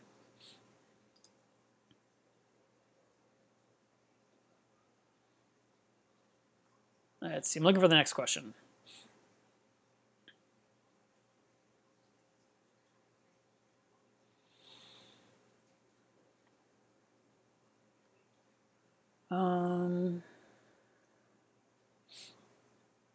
Mikey says, adding a 7.5 gallon tank to my Nuvo 20 gallon for my mangroves. What would be the best light to use? It's currently lit with a Home Depot LED screw-in bulb and growing fine, but I want more growth. Home Depot sells screw-in bulbs that are grow lights specifically for plants. And when your mangroves are growing, they're going to keep going taller and taller. You're going to have to take your light and move it up higher and higher, or you're going to have to add a second light, so one's at midpoint and one's above, to kind of really flood the area with light so that the plant continues to grow. I've tried to grow mangroves a couple of times, but I never really had a lot of luck. I had them for, a year or so, and they'd grow a few leaves, and then there would be no leaves, and that seemed to be the end. I just had this ugly stick in my water. But the general rule of thumb is that you need to mist the plant with RO water to hit the leaves every single day to kind of rinse off the salt off the leaves. And like I said, move the light up as the plant gets taller, and make sure the light isn't too close to the plant. I don't think I used an LED light. I think I used a par 38 bulb, and those are a little bit warmer. So it could have even been the temperature of the bulb was too hot for the leaves, which is another reason to lift it up a little higher. But if you can make adjustments or put it on some kind of a rail where you can slide it up and down, kind of do that. You know how houseplants all face the window? And so the trick to make them look pretty in your house is to turn them a quarter turn and every few days, so that you end up having a nice round plant that's evenly distributed rather than all of it growing out one side of the pot. It's the same thing with your mangroves. You're going to kind of want to move that light around a little bit or raise it up and bring it to the sides. These will all help be more beneficial. And then mangroves, they need nutrients, so your tank is going to have some nitrate and phosphate for them to consume. And it's a plant, so there's a chance it may even need things like iron dosing. But your tank is very small, so don't overdose anything, trying to just keep these plants doing well. I'm noticing a lot of people are commenting that Vibrant does not lower nitrates. So thank you very much, guys, for commenting on that.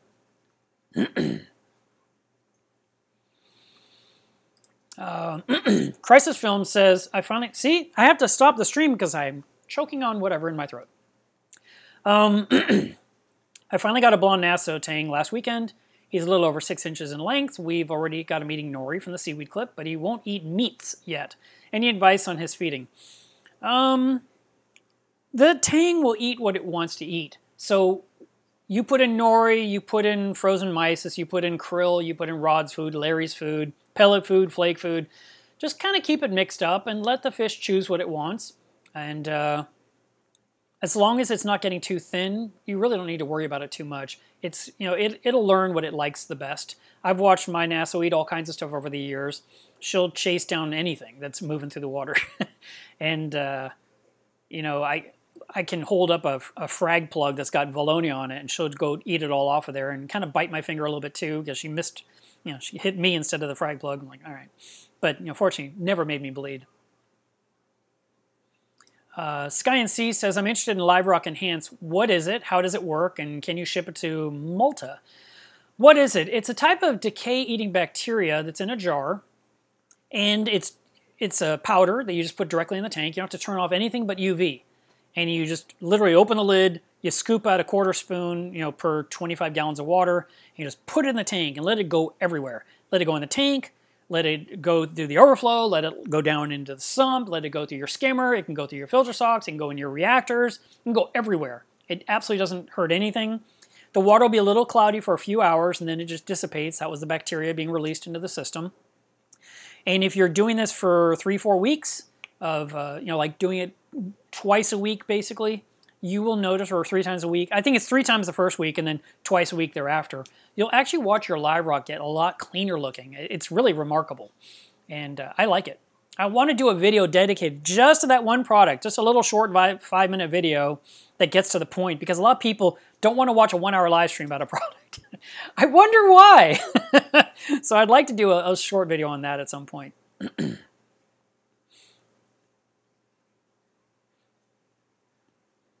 Gary asks, what's the best type of food for yellow tangs?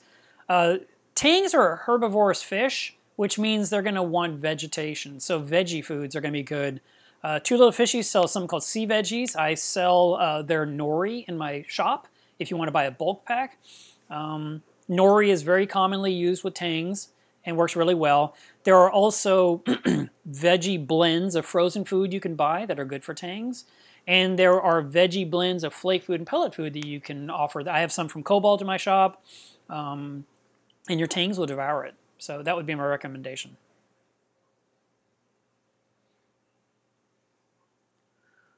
Debbie has a strange situation going on here, if I'm reading it right.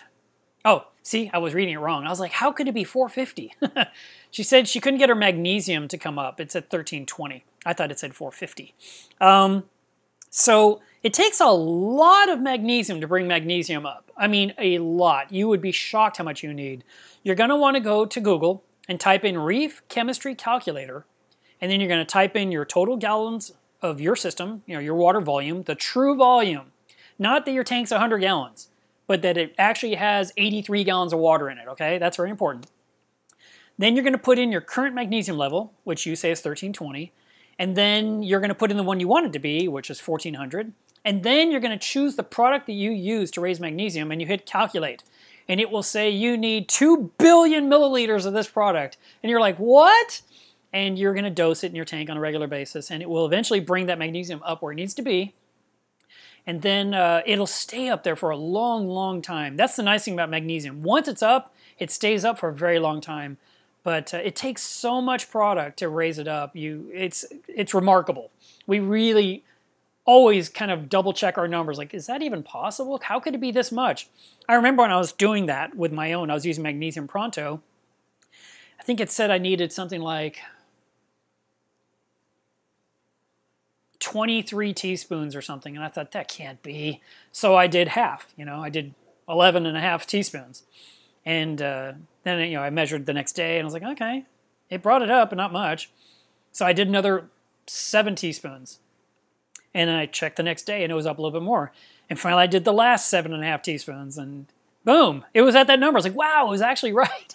It just sounded wrong. So sometimes it's going to take more than you expect. But there's no rush on this stuff. If your numbers are low and you're trying to bring them up gradually. You don't have to do it overnight. That Reef Chemistry Calculator will have a warning on there too. Like, don't raise your magnesium more than 100 ppm in one day. That's good advice. And the same thing with alkalinity or calcium. If your numbers have dropped, you can bring them up gradually over a period of a few days, so that, because your corals have adapted. They might not be happy. They may be in decline, but they've adapted to the current conditions. So as you add more of a product to bring that number up, the coral has to readapt to the new number. It's not like, oh, alkaline is perfect, I'm going to be a happy little coral again. That's not how it works.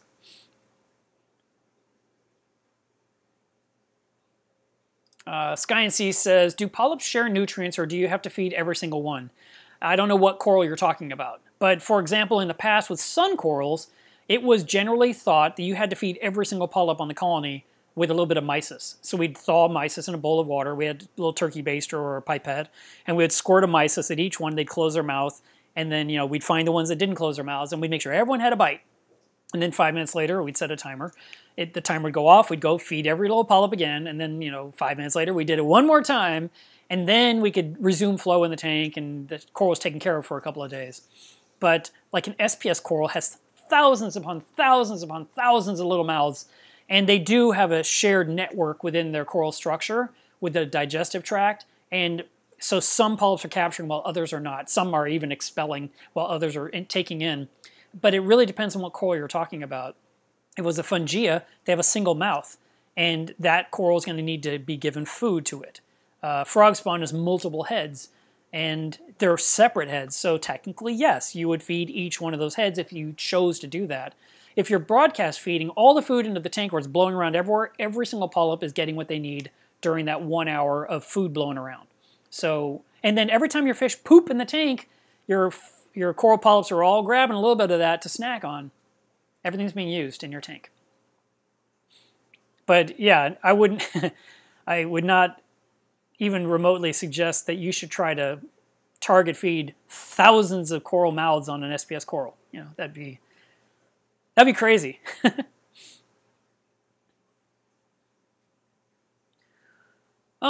Okay, Steve, I'm going to try to answer this. Cycling my second tank with Dr. Tim's one and only, using dry sand and life rock. Will using live rock enhance hinder the process? No, it shouldn't, but why don't you just finish your cycle?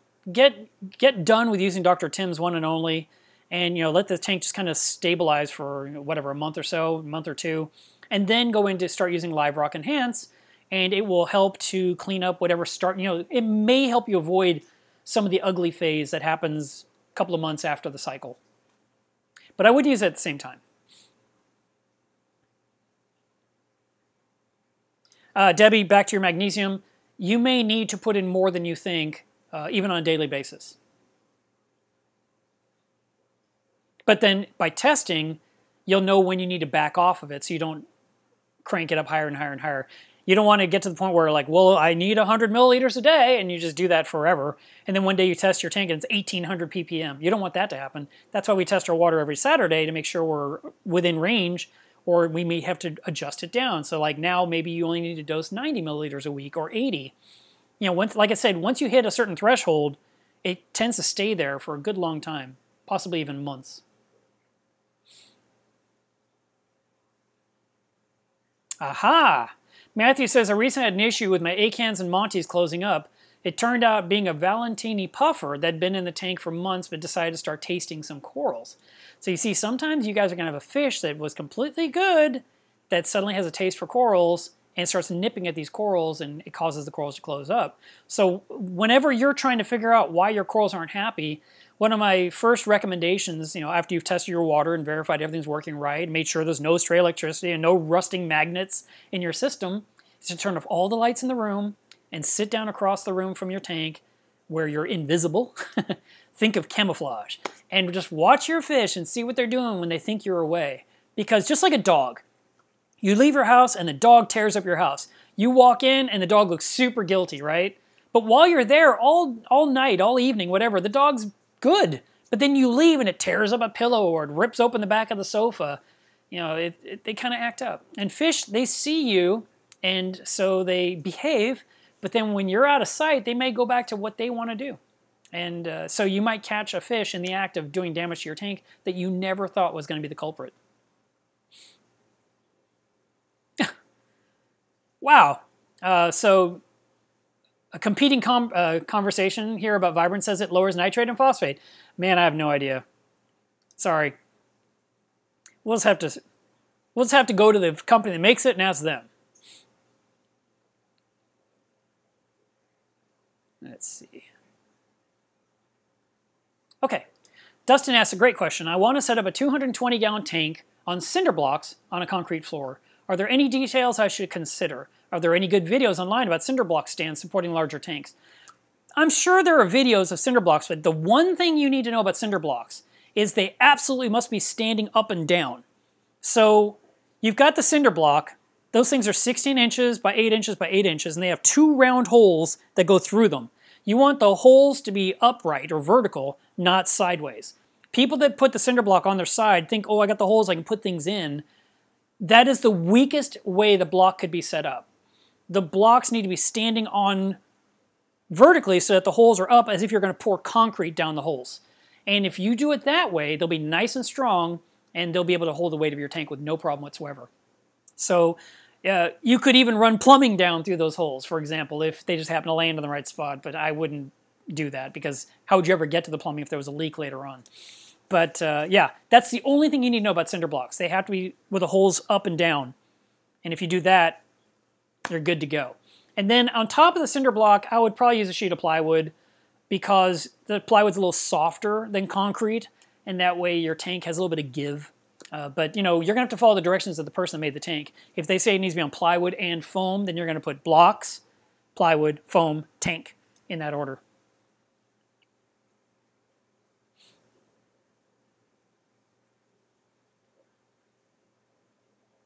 Let's see. Fatman Reefer says, will a 24 by 12 by 12 tank be suitable as a quarantine tank? I'm thinking about upgrading to a Red Sea Reefer, 525. And then as a new reefer, your streams are invaluable. I've learned so much. Thank you. Oh, you're welcome. Yeah, no, a 24 by 12 by 12, is that 20 gallon long?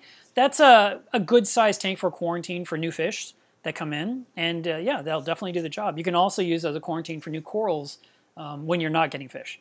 And that way you can kind of observe the corals for a few days and then dip the corals and then get them into your tank and not risk getting some kind of pest in your aquarium like we were talking about earlier in the stream. But no, it's a good size. Let's see.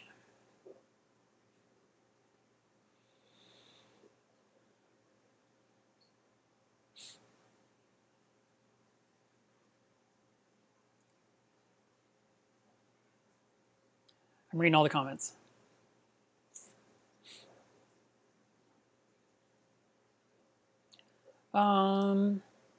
Jason says, my overflow box has holes for the return, but only the front half of the lock line fits through it. Should I snap on the other side and clamp the overflow box? It would be hard to take apart. I'm trying to picture in my mind what you're describing. Only the front half of the lock line fits through it. I don't know. Could you send me a picture of this to my email? You can send it to sales@milesreef.com, and I'll take a look at the photograph. And maybe I can give you some tips. That's the best I can do. I'm sorry.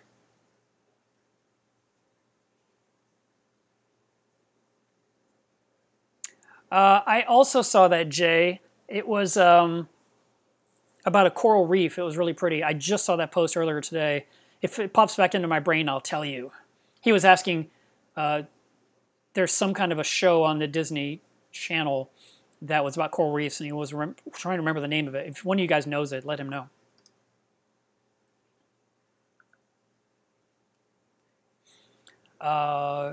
Gervond says, I can't seem to keep starfish in my tank. I love them, but they keep dying after a couple of months. What am I doing wrong? It could be acclimation problems in the first place. They're a very slow creature to acclimate to your tank. You got to be gradual with that. You can't just float and dump like you can with corals. So it's a possibility that it could be the tank is so clean, there's just nothing for them to eat. You got to make sure that they're getting some food from time to time, something meaty, you know, like a piece of krill would be good. You didn't mention what kind of starfish you were getting too, so that would be helpful as well. Barrett says, what part of Texas are you in? I'm in Fort Worth, which is west of Dallas. And thank you for the super chat, Gervond. I appreciate that. Yes, just another nanotank is saying there's no traffic in Los Angeles. It's a new life experience for me to fly past downtown at 4 in the afternoon. Yeah, Las Vegas has no people. Los Angeles is closed down. New York is closed down. these cities are, and the freeways are empty. It's crazy. And I was joking on my Facebook saying there's some producer in Hollywood who's losing his mind because he wants to film these empty scenes to be used in movies, you know, for like the apocalyptic, I can never say that, apocalyptic scenes where they have no one there. Instead of having to Photoshop out all the people, all the tourists, they're just gone.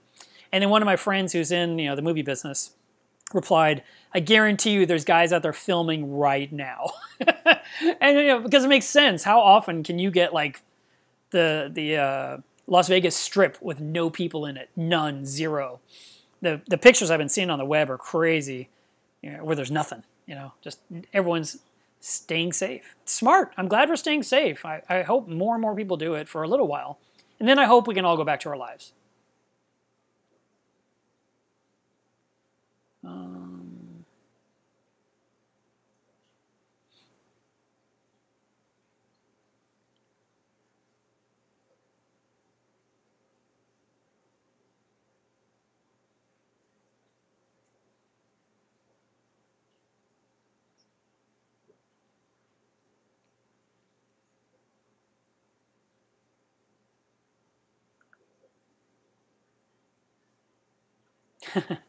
Odile says just being around running water makes his nose itch.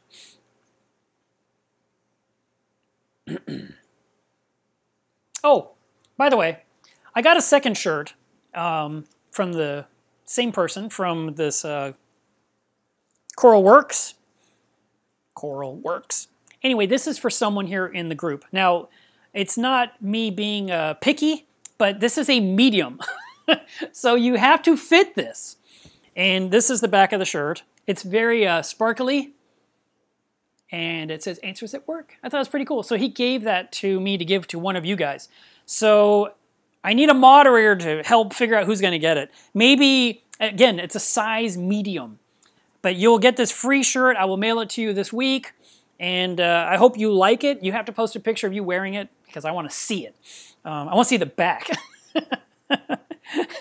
I really do. Matter of fact, let me put this back on the screen for a second. Here we go. So these are the Montipora Eating Nudibranchs we were talking about. And give me a second here.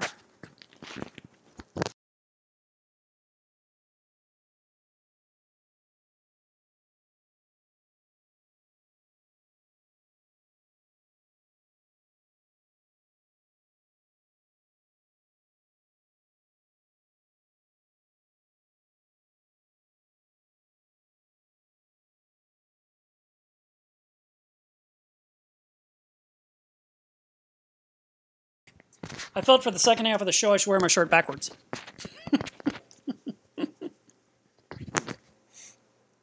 So, just for fun. I noticed the picture-in-picture is still working. So anyway, sorry I'm late. Again. Yeah, I want to do that. Wow, that thing is really glowing from the lights. That's crazy. See, I have to do this to let the yellow come through. It's a fluorescent green, like safety green. It's crazy. Mo Patel says, can you comment how accurate your Trident is? Alkalinity is always very accurate. And calcium, magnesium are pretty close. They are pretty close. There was, for a while there, I didn't believe the magnesium at all. And then I bought a new magnesium test kit, and what do you know? It matched the Trident. I was like, oh, okay. But regardless, that was just personal perception of what was going on. You know, I use the calibration solutions to verify things were right. And no, I really do trust it. It's great. And I've been running one now for about 14 months. And, you know, I have to keep up with changing reagents. And other than that, no, I think it's pretty accurate, actually. The biggest number I care about is alkalinity. And I'm using the Trident in conjunction with my Apex controller to control my calcium reactor. And it's keeping my alkalinity exactly where I want it week after week after week. My range is around 8.7 to 9.2 on a daily basis. I mean, somewhere in there, in that window. So it's barely moving. It's not like I'm 9 this week and 11 and then 8 and then, you know, 13, you know, those kind of crazy numbers. It's always right around 9. The average is right around 9 at all times. So I really do like that. Let's see. Here's a good question. Is there any consequences for my sand bed being hard in one area? I still have plenty of soft sand. I don't touch my sand bed ever. Wherever your sand is turned hard as a rock, just pull that piece out and throw it away. Don't try to break it up. Don't try to crumble it up in the tank. Just remove it. What's happened is it's calcified, usually from some kind of an alkalinity situation. And I have discovered in the past, if I tried to break it up and still use it, the tank took a turn for the south. It started getting bad. So we don't want that to happen. We want you to take good care of your tank. Just remove what's turned hard, and that's the end of it. And it's not like your sand's going to continue to keep doing this. It's just a weird incident that happened in your tank once, and it caused that one issue. That's been my experience. You feel free to let me know in future streams if more of your sand bed is turned into a rock. But usually it's just some weird thing, and you just remove it, and the problem's solved.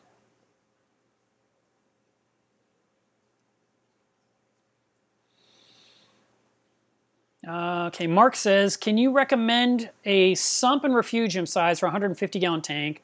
I'll most likely have a tang, an anthias, a couple of wrasses, and some other fish. I would like a sump that fits into the tank that uses up most of the space in the stand. So I would think a sump that's around 40 inches long, 16 by 16 wide, and 16 tall. That would be my suggestion, 40, 16, 16. You might only have room for 40, 15, 16. Or you might want a little bit less, but you see, you have to have enough room for the skimmer, and enough room for the refugium, and enough room for the return zone, and then any associated reactors that you want to stick in the tank too. So if you're doing all of that, you're going to find that you need the bigger sump. Now, the one thing you're going to lose is going to be space for a top-off container, but in that situation, if you had someone custom make, like me, a very small top-off container fits on the end that's taller than the sump, you could still top off your tank for like 5 or 6 days in a row before you had to refill it. So that'd be my suggestion for your tank.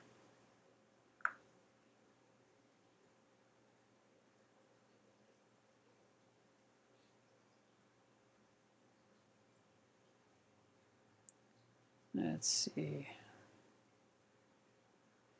Turn this off.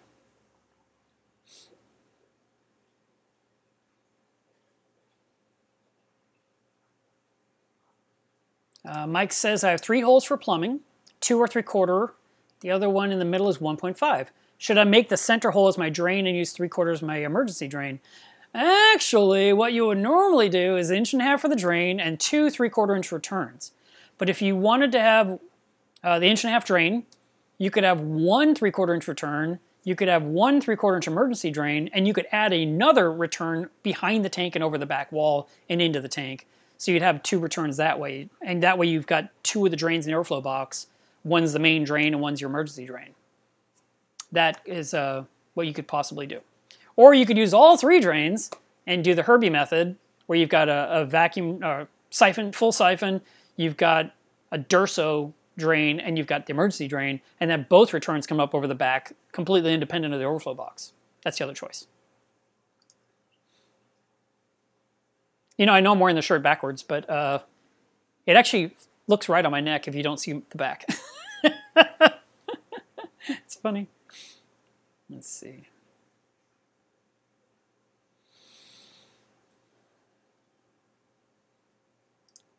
Adrian says, my alkalinity has been sitting at 7 for months now and is stable at 7. I have read people talking about alkalinity should be 8.5 to 9 DKH. Should I chase the number or keep it stable at 7? The question is, how is your tank doing? I mean, it's nice that the number's always 7. That's great. But how is the livestock? If the tank is doing well at 7, then just keep doing 7. The normal range I recommend is that someone pick a spot somewhere between 8 and 11. Myself, I pick 9. But 7 can work, especially in tanks with low nutrients.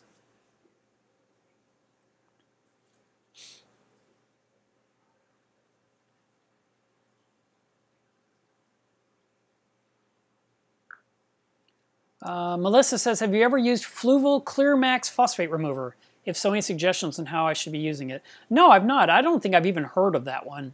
I'll have to look it up and see what it's made of, because I don't know the answer to that.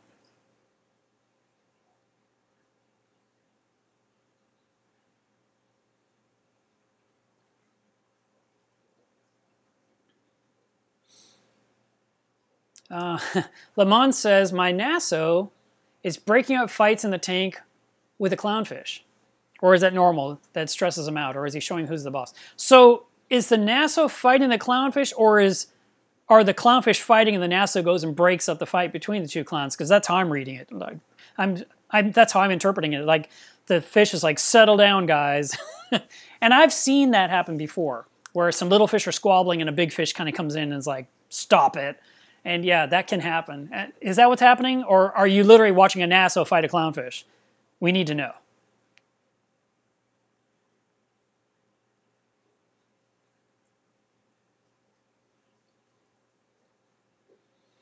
Aaron says, is it true that shrimp can deplete iodine and other trace elements? I guess if you had a lot of shrimp, you could. Shrimp use iodine to molt, and when there's a lack of iodine, they stop molting. So it's kind of like a visual indicator, hey, my iodine's too low on the tank. The general rule is iodine doesn't last long in salt water. It just doesn't. It gets broken down so quickly. So if you just want to make it part of your routine, you could buy Lugal's solution, Lugal, L-U-G-O-L, Lugal's solution, and that is a concentrated iodine, and you put in 1 drop per 50 gallons in your tank. So if your tank is 29 gallons, it's less than a drop once a week, and hopefully your tank is bigger, because it's really hard to dose Lugals in small tanks. If you put too much iodine in a tank, the fish gasp, so don't do that. Maybe not do that on smaller tanks. Maybe just buy iodine in a bottle that's been watered down by Kent or Continuum or one of those brands and just add that because it's safe. But for bigger tanks, 50 gallons, 100 gallons and bigger, 1 drop per 50 gallons once a week is usually all you need, and you'll see your shrimp continue to molt.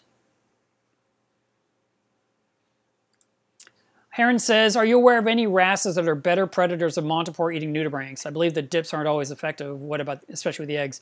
Well, that's kind of what I talked about earlier in this live stream. There's really no guarantee. Even if you had the perfect wrasse that just loved them, they're not going to eat every last one. They're going to eat some, and some are going to survive, and you're going to have this constant problem in your tank. So I don't rely on wrasses to solve it. But if I had to pick a wrasse, I'd like the yellow chorus wrasse. Those are great. They're tiny when you get them. And you can put it in your tank and it'll go pick off the little pests. It'll eat bugs, pods, whatever it can find, but it's not an absolute guarantee. It's just sort of like a helper to help you with the project.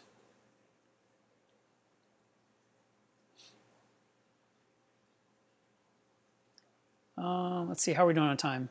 Okay. Go a little bit longer.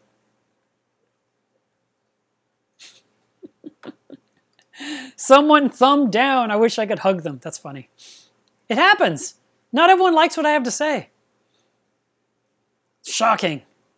Let's see.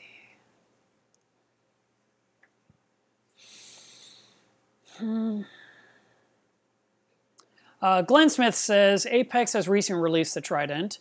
Do you know what Apex will be designing next, which will be a big wow factor for all the reefers?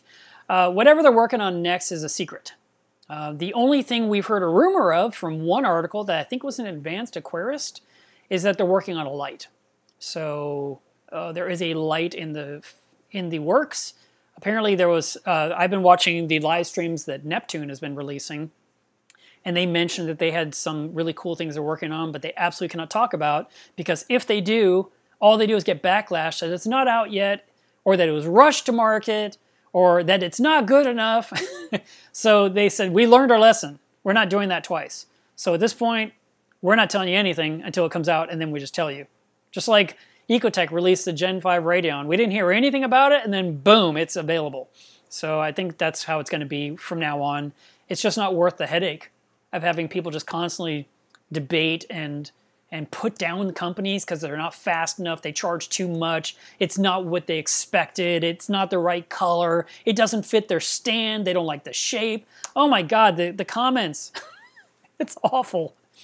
Matter of fact, I recently became a moderator in the Apex Neptune group on Facebook because they wanted someone to trim the fat, and I am sick to death of people complaining about other stuff. So I'm there to rein in some more peace in another group. I'll do what I can.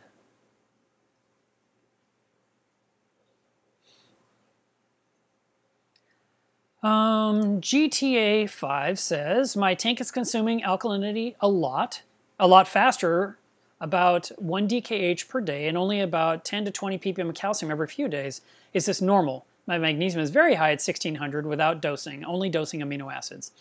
Your alkalinity is dropping a little faster than you like, so you need to dose more alkalinity each day. And your calcium is going down slowly, so you can dose less of that every day. So for example, let's say your numbers were 15 milliliters of each every day, equal in pounds. And now your tank is demanding you put in 20, but you only need like 12 of calcium. That's totally okay. There's nothing wrong with that. That's why we test our water each week to make adjustments on our dosers to dial it in as close as possible what's right. But then over a period of a few months, as your corals get bigger and bigger, you may have to change all those numbers up a little higher again. Also, keep in mind, it's possible when you're mixing up a new batch of solution that you might make one more concentrated than the last batch. And so you discover that your alkalinity is not keeping up because it's a little too diluted this time because you didn't quite make it like you did last time. That's a possibility. So those are a couple things to keep in mind.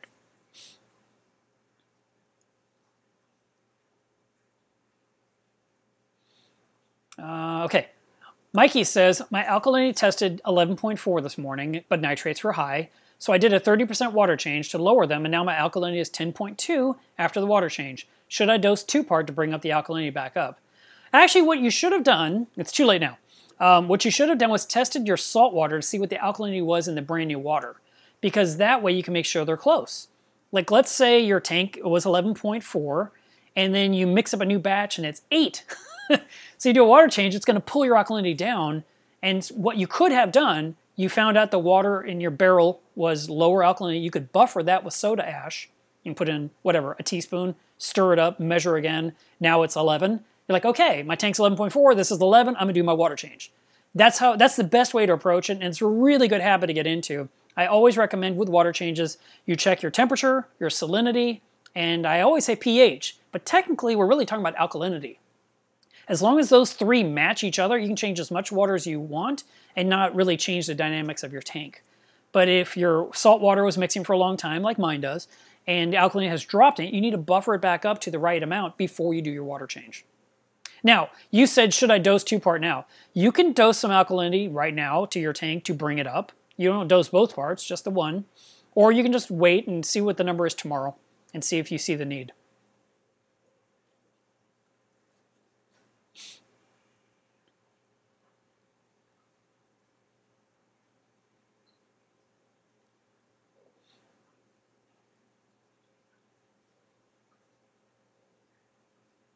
Oh, thank you. The name of the show on Disney Channel that's talking about the coral reef is called Dolphin Reef. That's the show you're looking for, Dolphin Reef. Thank you very much. Appreciate that. LXXERO. How do you say that? Lexero?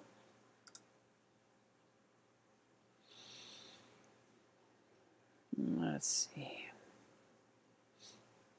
Sky and Sea asked me, do you have any experience with reef mollies? Nope, I don't.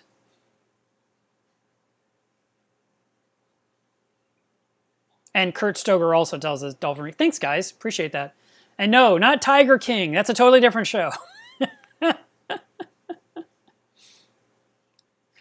Speaking of, someone mentioned Chasing Corals. So Chasing Corals came on Netflix a couple years ago, and I talked about the coral bleaching.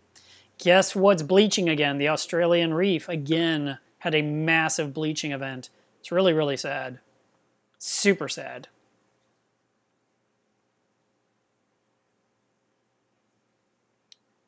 All right. Chad, thank you very much for the super chat. He said he used FluxRx that he got from me and will never stress about Bryopsis again. Yeah, isn't that nice? It's nice to just solve a problem and be done with it.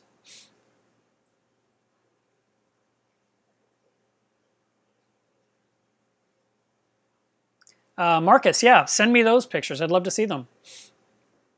You can send them to sales@milovesreef.com.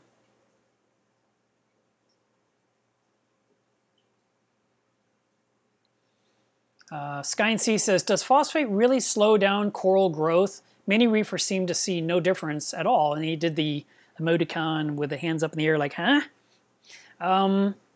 Phosphate can inhibit some coral growth, yes.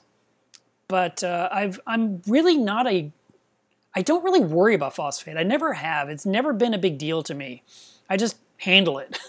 So if it gets too high, I just knock it back down again, and then it's down for a while, and then it works its way up because I feed my tank too well, and it kind of gradually builds up, and then I do phosphate RX and knock it down again. But it technically can limit or inhibit coral growth, so it's something that is recommended that we keep it relatively low. The target area is really 0.03 ppm, which is so little, but it's still more than 0. So you definitely want to have some, which is a little bit. But there's some people out there with some beautiful reef tanks that are like 0.1, and their tank is just doing great. My friend Richard Ross has a beautiful reef tank, and it's full of corals, and he feeds the heck out of it, and his phosphates tend to be 0.1 or higher. And that's kind of the case with my tank too. My tank is full of phosphate as well, until I knock it down.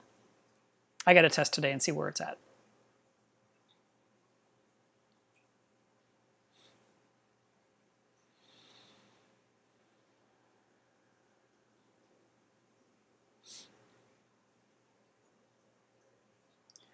Reef Keeper says, my 10-pound CO2 bottle for my calcium reactor is getting low. With the electronic carbon doser, at what PSI do you recommend changing it? Do you find the gauge accurate? Actually, I do. I find the gauges to be very accurate. I've had the same one on my system for well over 10 years. And I keep my PSI going into the calcium reactor at 6. The pressure of the tank, usually when you get it, it's around 1200 when it's full, 1000 to 1200. And I let it go till it's empty. And when it's completely empty and no more CO2 can go into my calcium reactor, my pH rises on the calcium reactor to somewhere around 8.1. I'm like, oh, and I change out the tanks. So I don't sit there and like change it when it's down to 200 or something like that. You could be proactive. It's nice if you have 2 tanks on hand so you can just swap them. And because of the crisis right now, I'm actually wanting to refill the tank on my tank, the CO2 tank, and I want to refill a second one, just have it here, because who knows if it's going to be difficult to get CO2 gas in the coming months. I have no idea.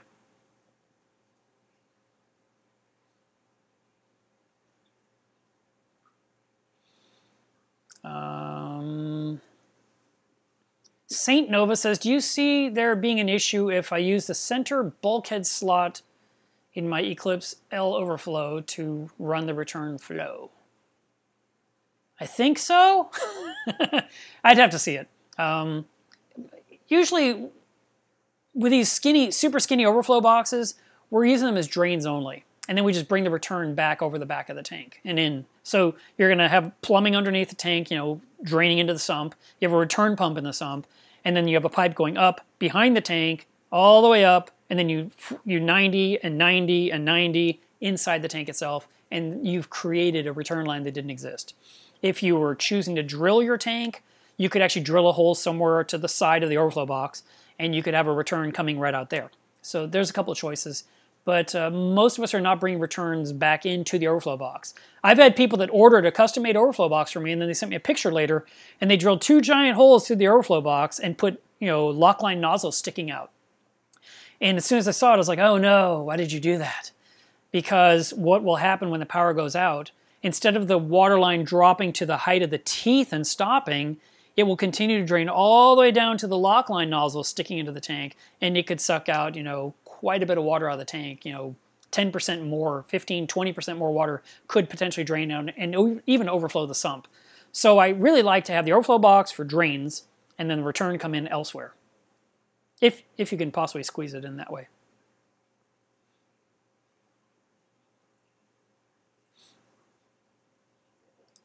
And then Sky and CS, are high nitrate and phosphate more acceptable or even necessary with higher alkalinity?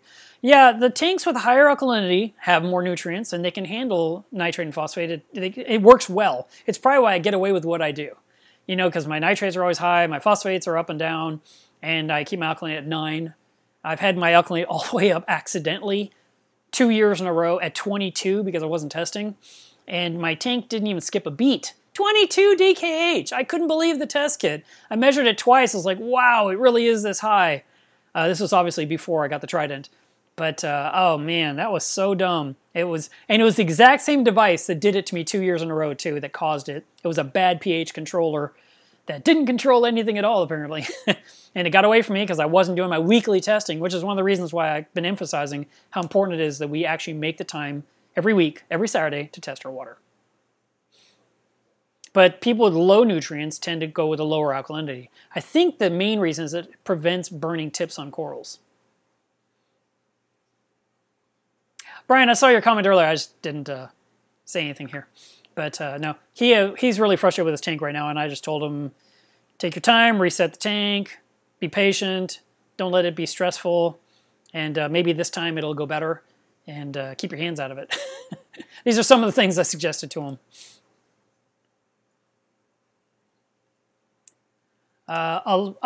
Afonso says, I just got a couple of live rocks, and after 30 minutes, I already see an Astorina starfish. Should I remove it or keep it? Are they good or bad? I have no problem with Astorina starfish. I like them. I think they're great. Others will say, oh, they're evil. Destroy them with fire. I don't see the need. If you see an Astorina doing damage to a coral you care about, remove the Astorina. But for the most part, they eat film. They eat mucus off the side of corals. They're on your rockwork cleaning off film algae. They're on the glass eating film algae. I have hundreds, if not 1,000 in my reef behind me, and I don't remember the last time I removed one. Not in forever. DP says, I'm just going to use the first two letters, says, what can I do about barnacles on an acropora? Well, actually, I think they're kind of cool. I've had acroporas come in with barnacles on them, as well as other coral species, and I just let it live. I thought it was cool to look at. It didn't really cause problems, and the acropora will continue to grow. It'll get bigger and bigger and get away from it, and the little barnacle will live as long as it lives. I mean, it's a filter feeder. It's not something that will become prolific. You won't find thousands of barnacles in your tank one day. I've never heard of anyone getting extra barnacles from the original one. So I would just say enjoy what you got. And then when it's gone one day, it's just gone.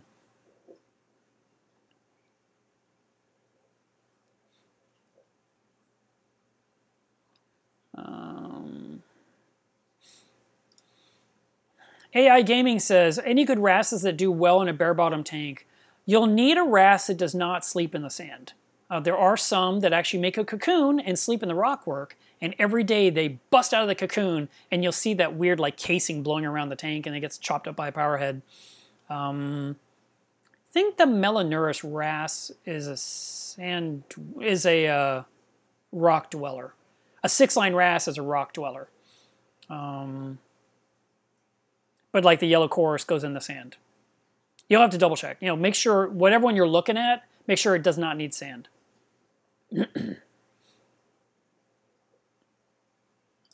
Tyler says, I just took this feather caulerpa out of my quarantine to place in my sump of the display tank. What should my lighting schedule be? Feather caulerpa needs about 9 hours of light a day, and you could run it on a reverse schedule from your display tank. So if your display tank is on all day, you could have the 9-hour period being during the night while the tank is asleep, because the feather caulerpa will be doing its thing, growing and going through photosynthesis and providing oxygen to the tank as it's absorbing CO2. And as it does that, it will help maintain the pH during the late night hours.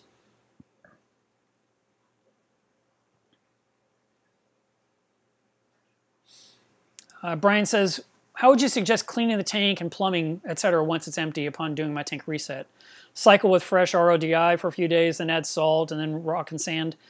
You're going to take everything out of the tank. I would clean the tank. And cleaning the tank is literally going outside in the backyard with like citric acid and a garden hose and just going to town and cleaning everything.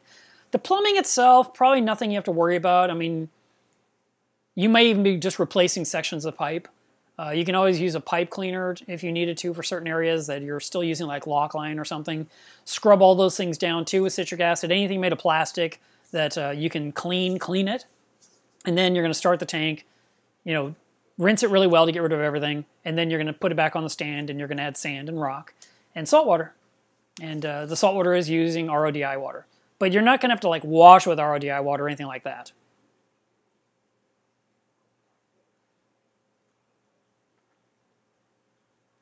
Let's see. Aaron says, what's the job of the moderator? By definition, keeping the peace. Usually it's enforcing the rules, reminding people to be polite. There are some people out there that literally just live to troll and just want to cause chaos and want to cause ire and want to cause irritation and conflict and arguments, and it's just unnecessary. You know, you've got a group of people that are talking about their aquariums, and then you got a few people that just want to go in there and cause chaos, and we don't allow that in Club Mueller's Reef. And we've worked really hard to keep it a nice, peaceful, friendly place. And we've had to remove a handful, which is so little. We have over 7,000 members, and we had to remove like 5 in a year and a half of, that's just great. And there's a couple of left on their own accord. They didn't like it. We were too nice. They're like, oh, this place isn't honest enough. It's like, oh, no, we're pretty honest. We really are trying to help you be successful. And we want you to feel comfortable asking a question, just like you do here in this chat. So the Apex group for a long time, or the Neptune group for a long time on Facebook has really, I've complained repeatedly to admins saying, you guys have to do something. And finally they said, hey, Mark, why don't you become a moderator? I'm like, oh. And I was thinking, do I get to go in like a Jedi and just cut down all the Siths?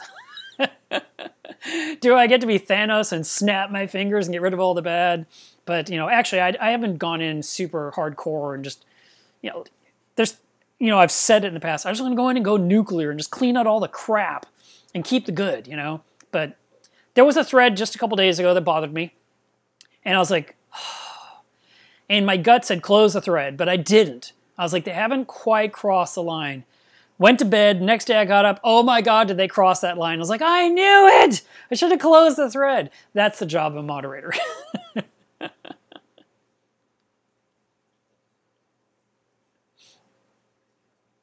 Let's see.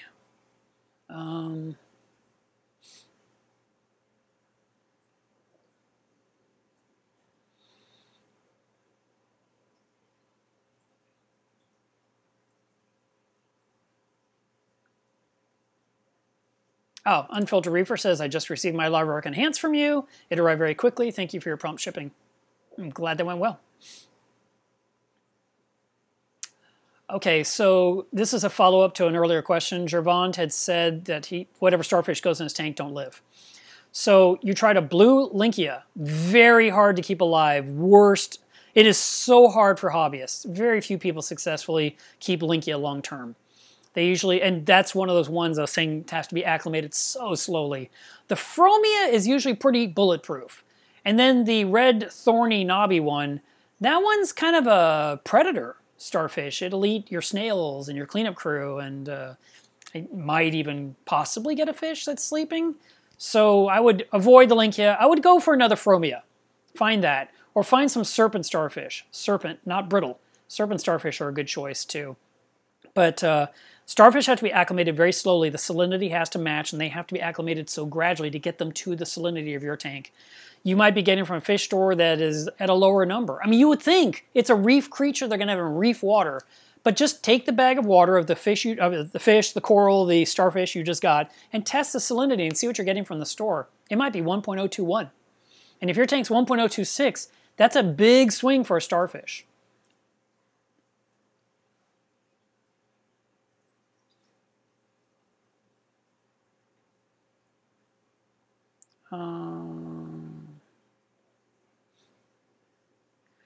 Yes, Brian, that's exactly my concern. He says, are you worried that when you do your large water changes that the sudden drop in nitrates will shock your corals? I recently lost many corals doing a big nitrate drop from water change.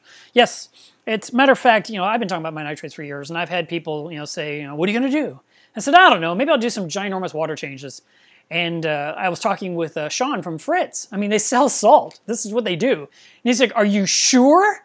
I'm like, what do you mean? And he's like, well, you would drop your nitrates like a rock and your corals are gorgeous. Why would you do that?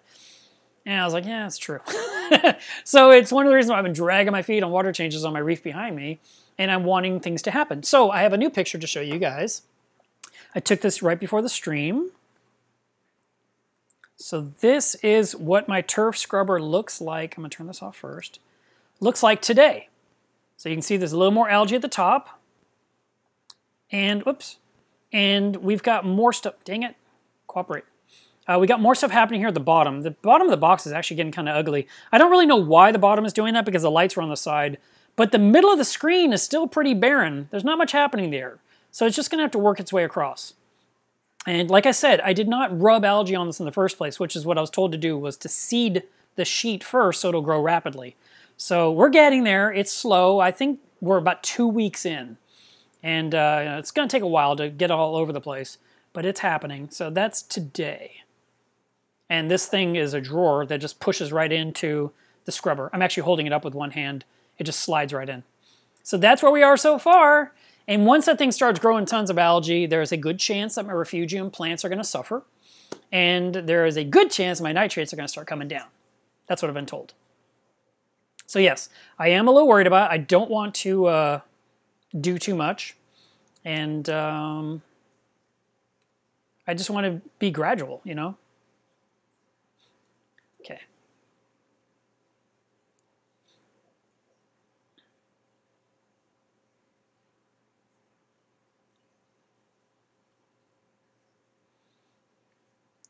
And all the rest of the chat is you guys talking to each other. So many comments on here. Wow.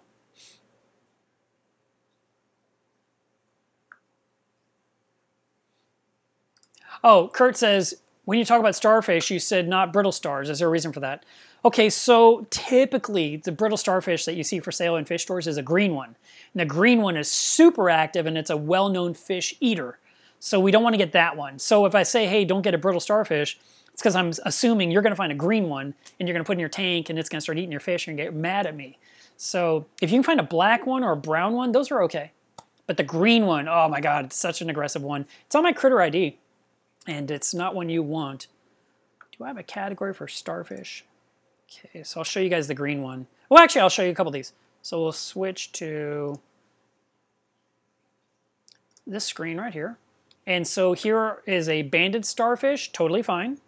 Here's a serpent starfish, totally fine. There is a Linkia that I saw in somebody's tank. Here is the brittle starfish that I was warning you about, the green one. So the green one, when you put food in the water, that thing will just run across the tank so quickly. And eventually it can even grab a fish, like I said. It'll stand up on its tippy toes, so to speak. The fish swims under and it comes down on it like a trap. So that's why I say it's not reef safe. So I don't recommend that one. And then, do we have any other starfish in here? Oh yeah, the biscuit starfish. So pretty. I think it comes from Australia. And it's really cool looking. And actually it is reef safe, but we almost never see them in tanks here in the US. I'd like to get one. I think they're really, really pretty. And here's the Linkia I was talking about that doesn't do well. So I think I bought one blue Linkia, one orange Linkia in the past. It didn't even last 6 months in my tank. And so I really don't recommend it to others. And some of my friends that know a lot about starfish say not to do it. Here's the pillow starfish someone mentioned in the chat earlier. Isn't that cool looking? This was at the fish store. I just took a picture there. I was like, ooh, I've never seen that kind before. And of course I was like, and he says, do not put that in a reef tank. I was like, okay. That's what it says here at the bottom. The local fish store employee smiled and said, you do not want that in a reef tank. Enough said.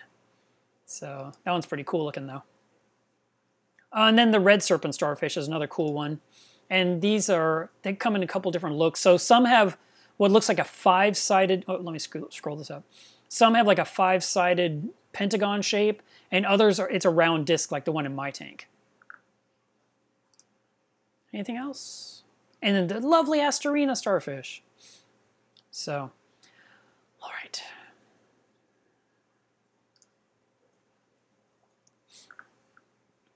And then, of course, micro-brittle starfish are totally fine.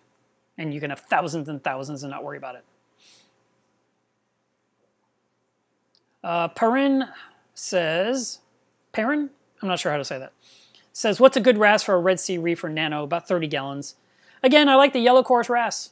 Or I like the 4-line wrasse. Or the 8-line wrasse, but not the 6-line wrasse. Because the 6-line wrasse is kind of a pain in the butt. It's just kind of, it's a little too aggressive. So I don't recommend that one.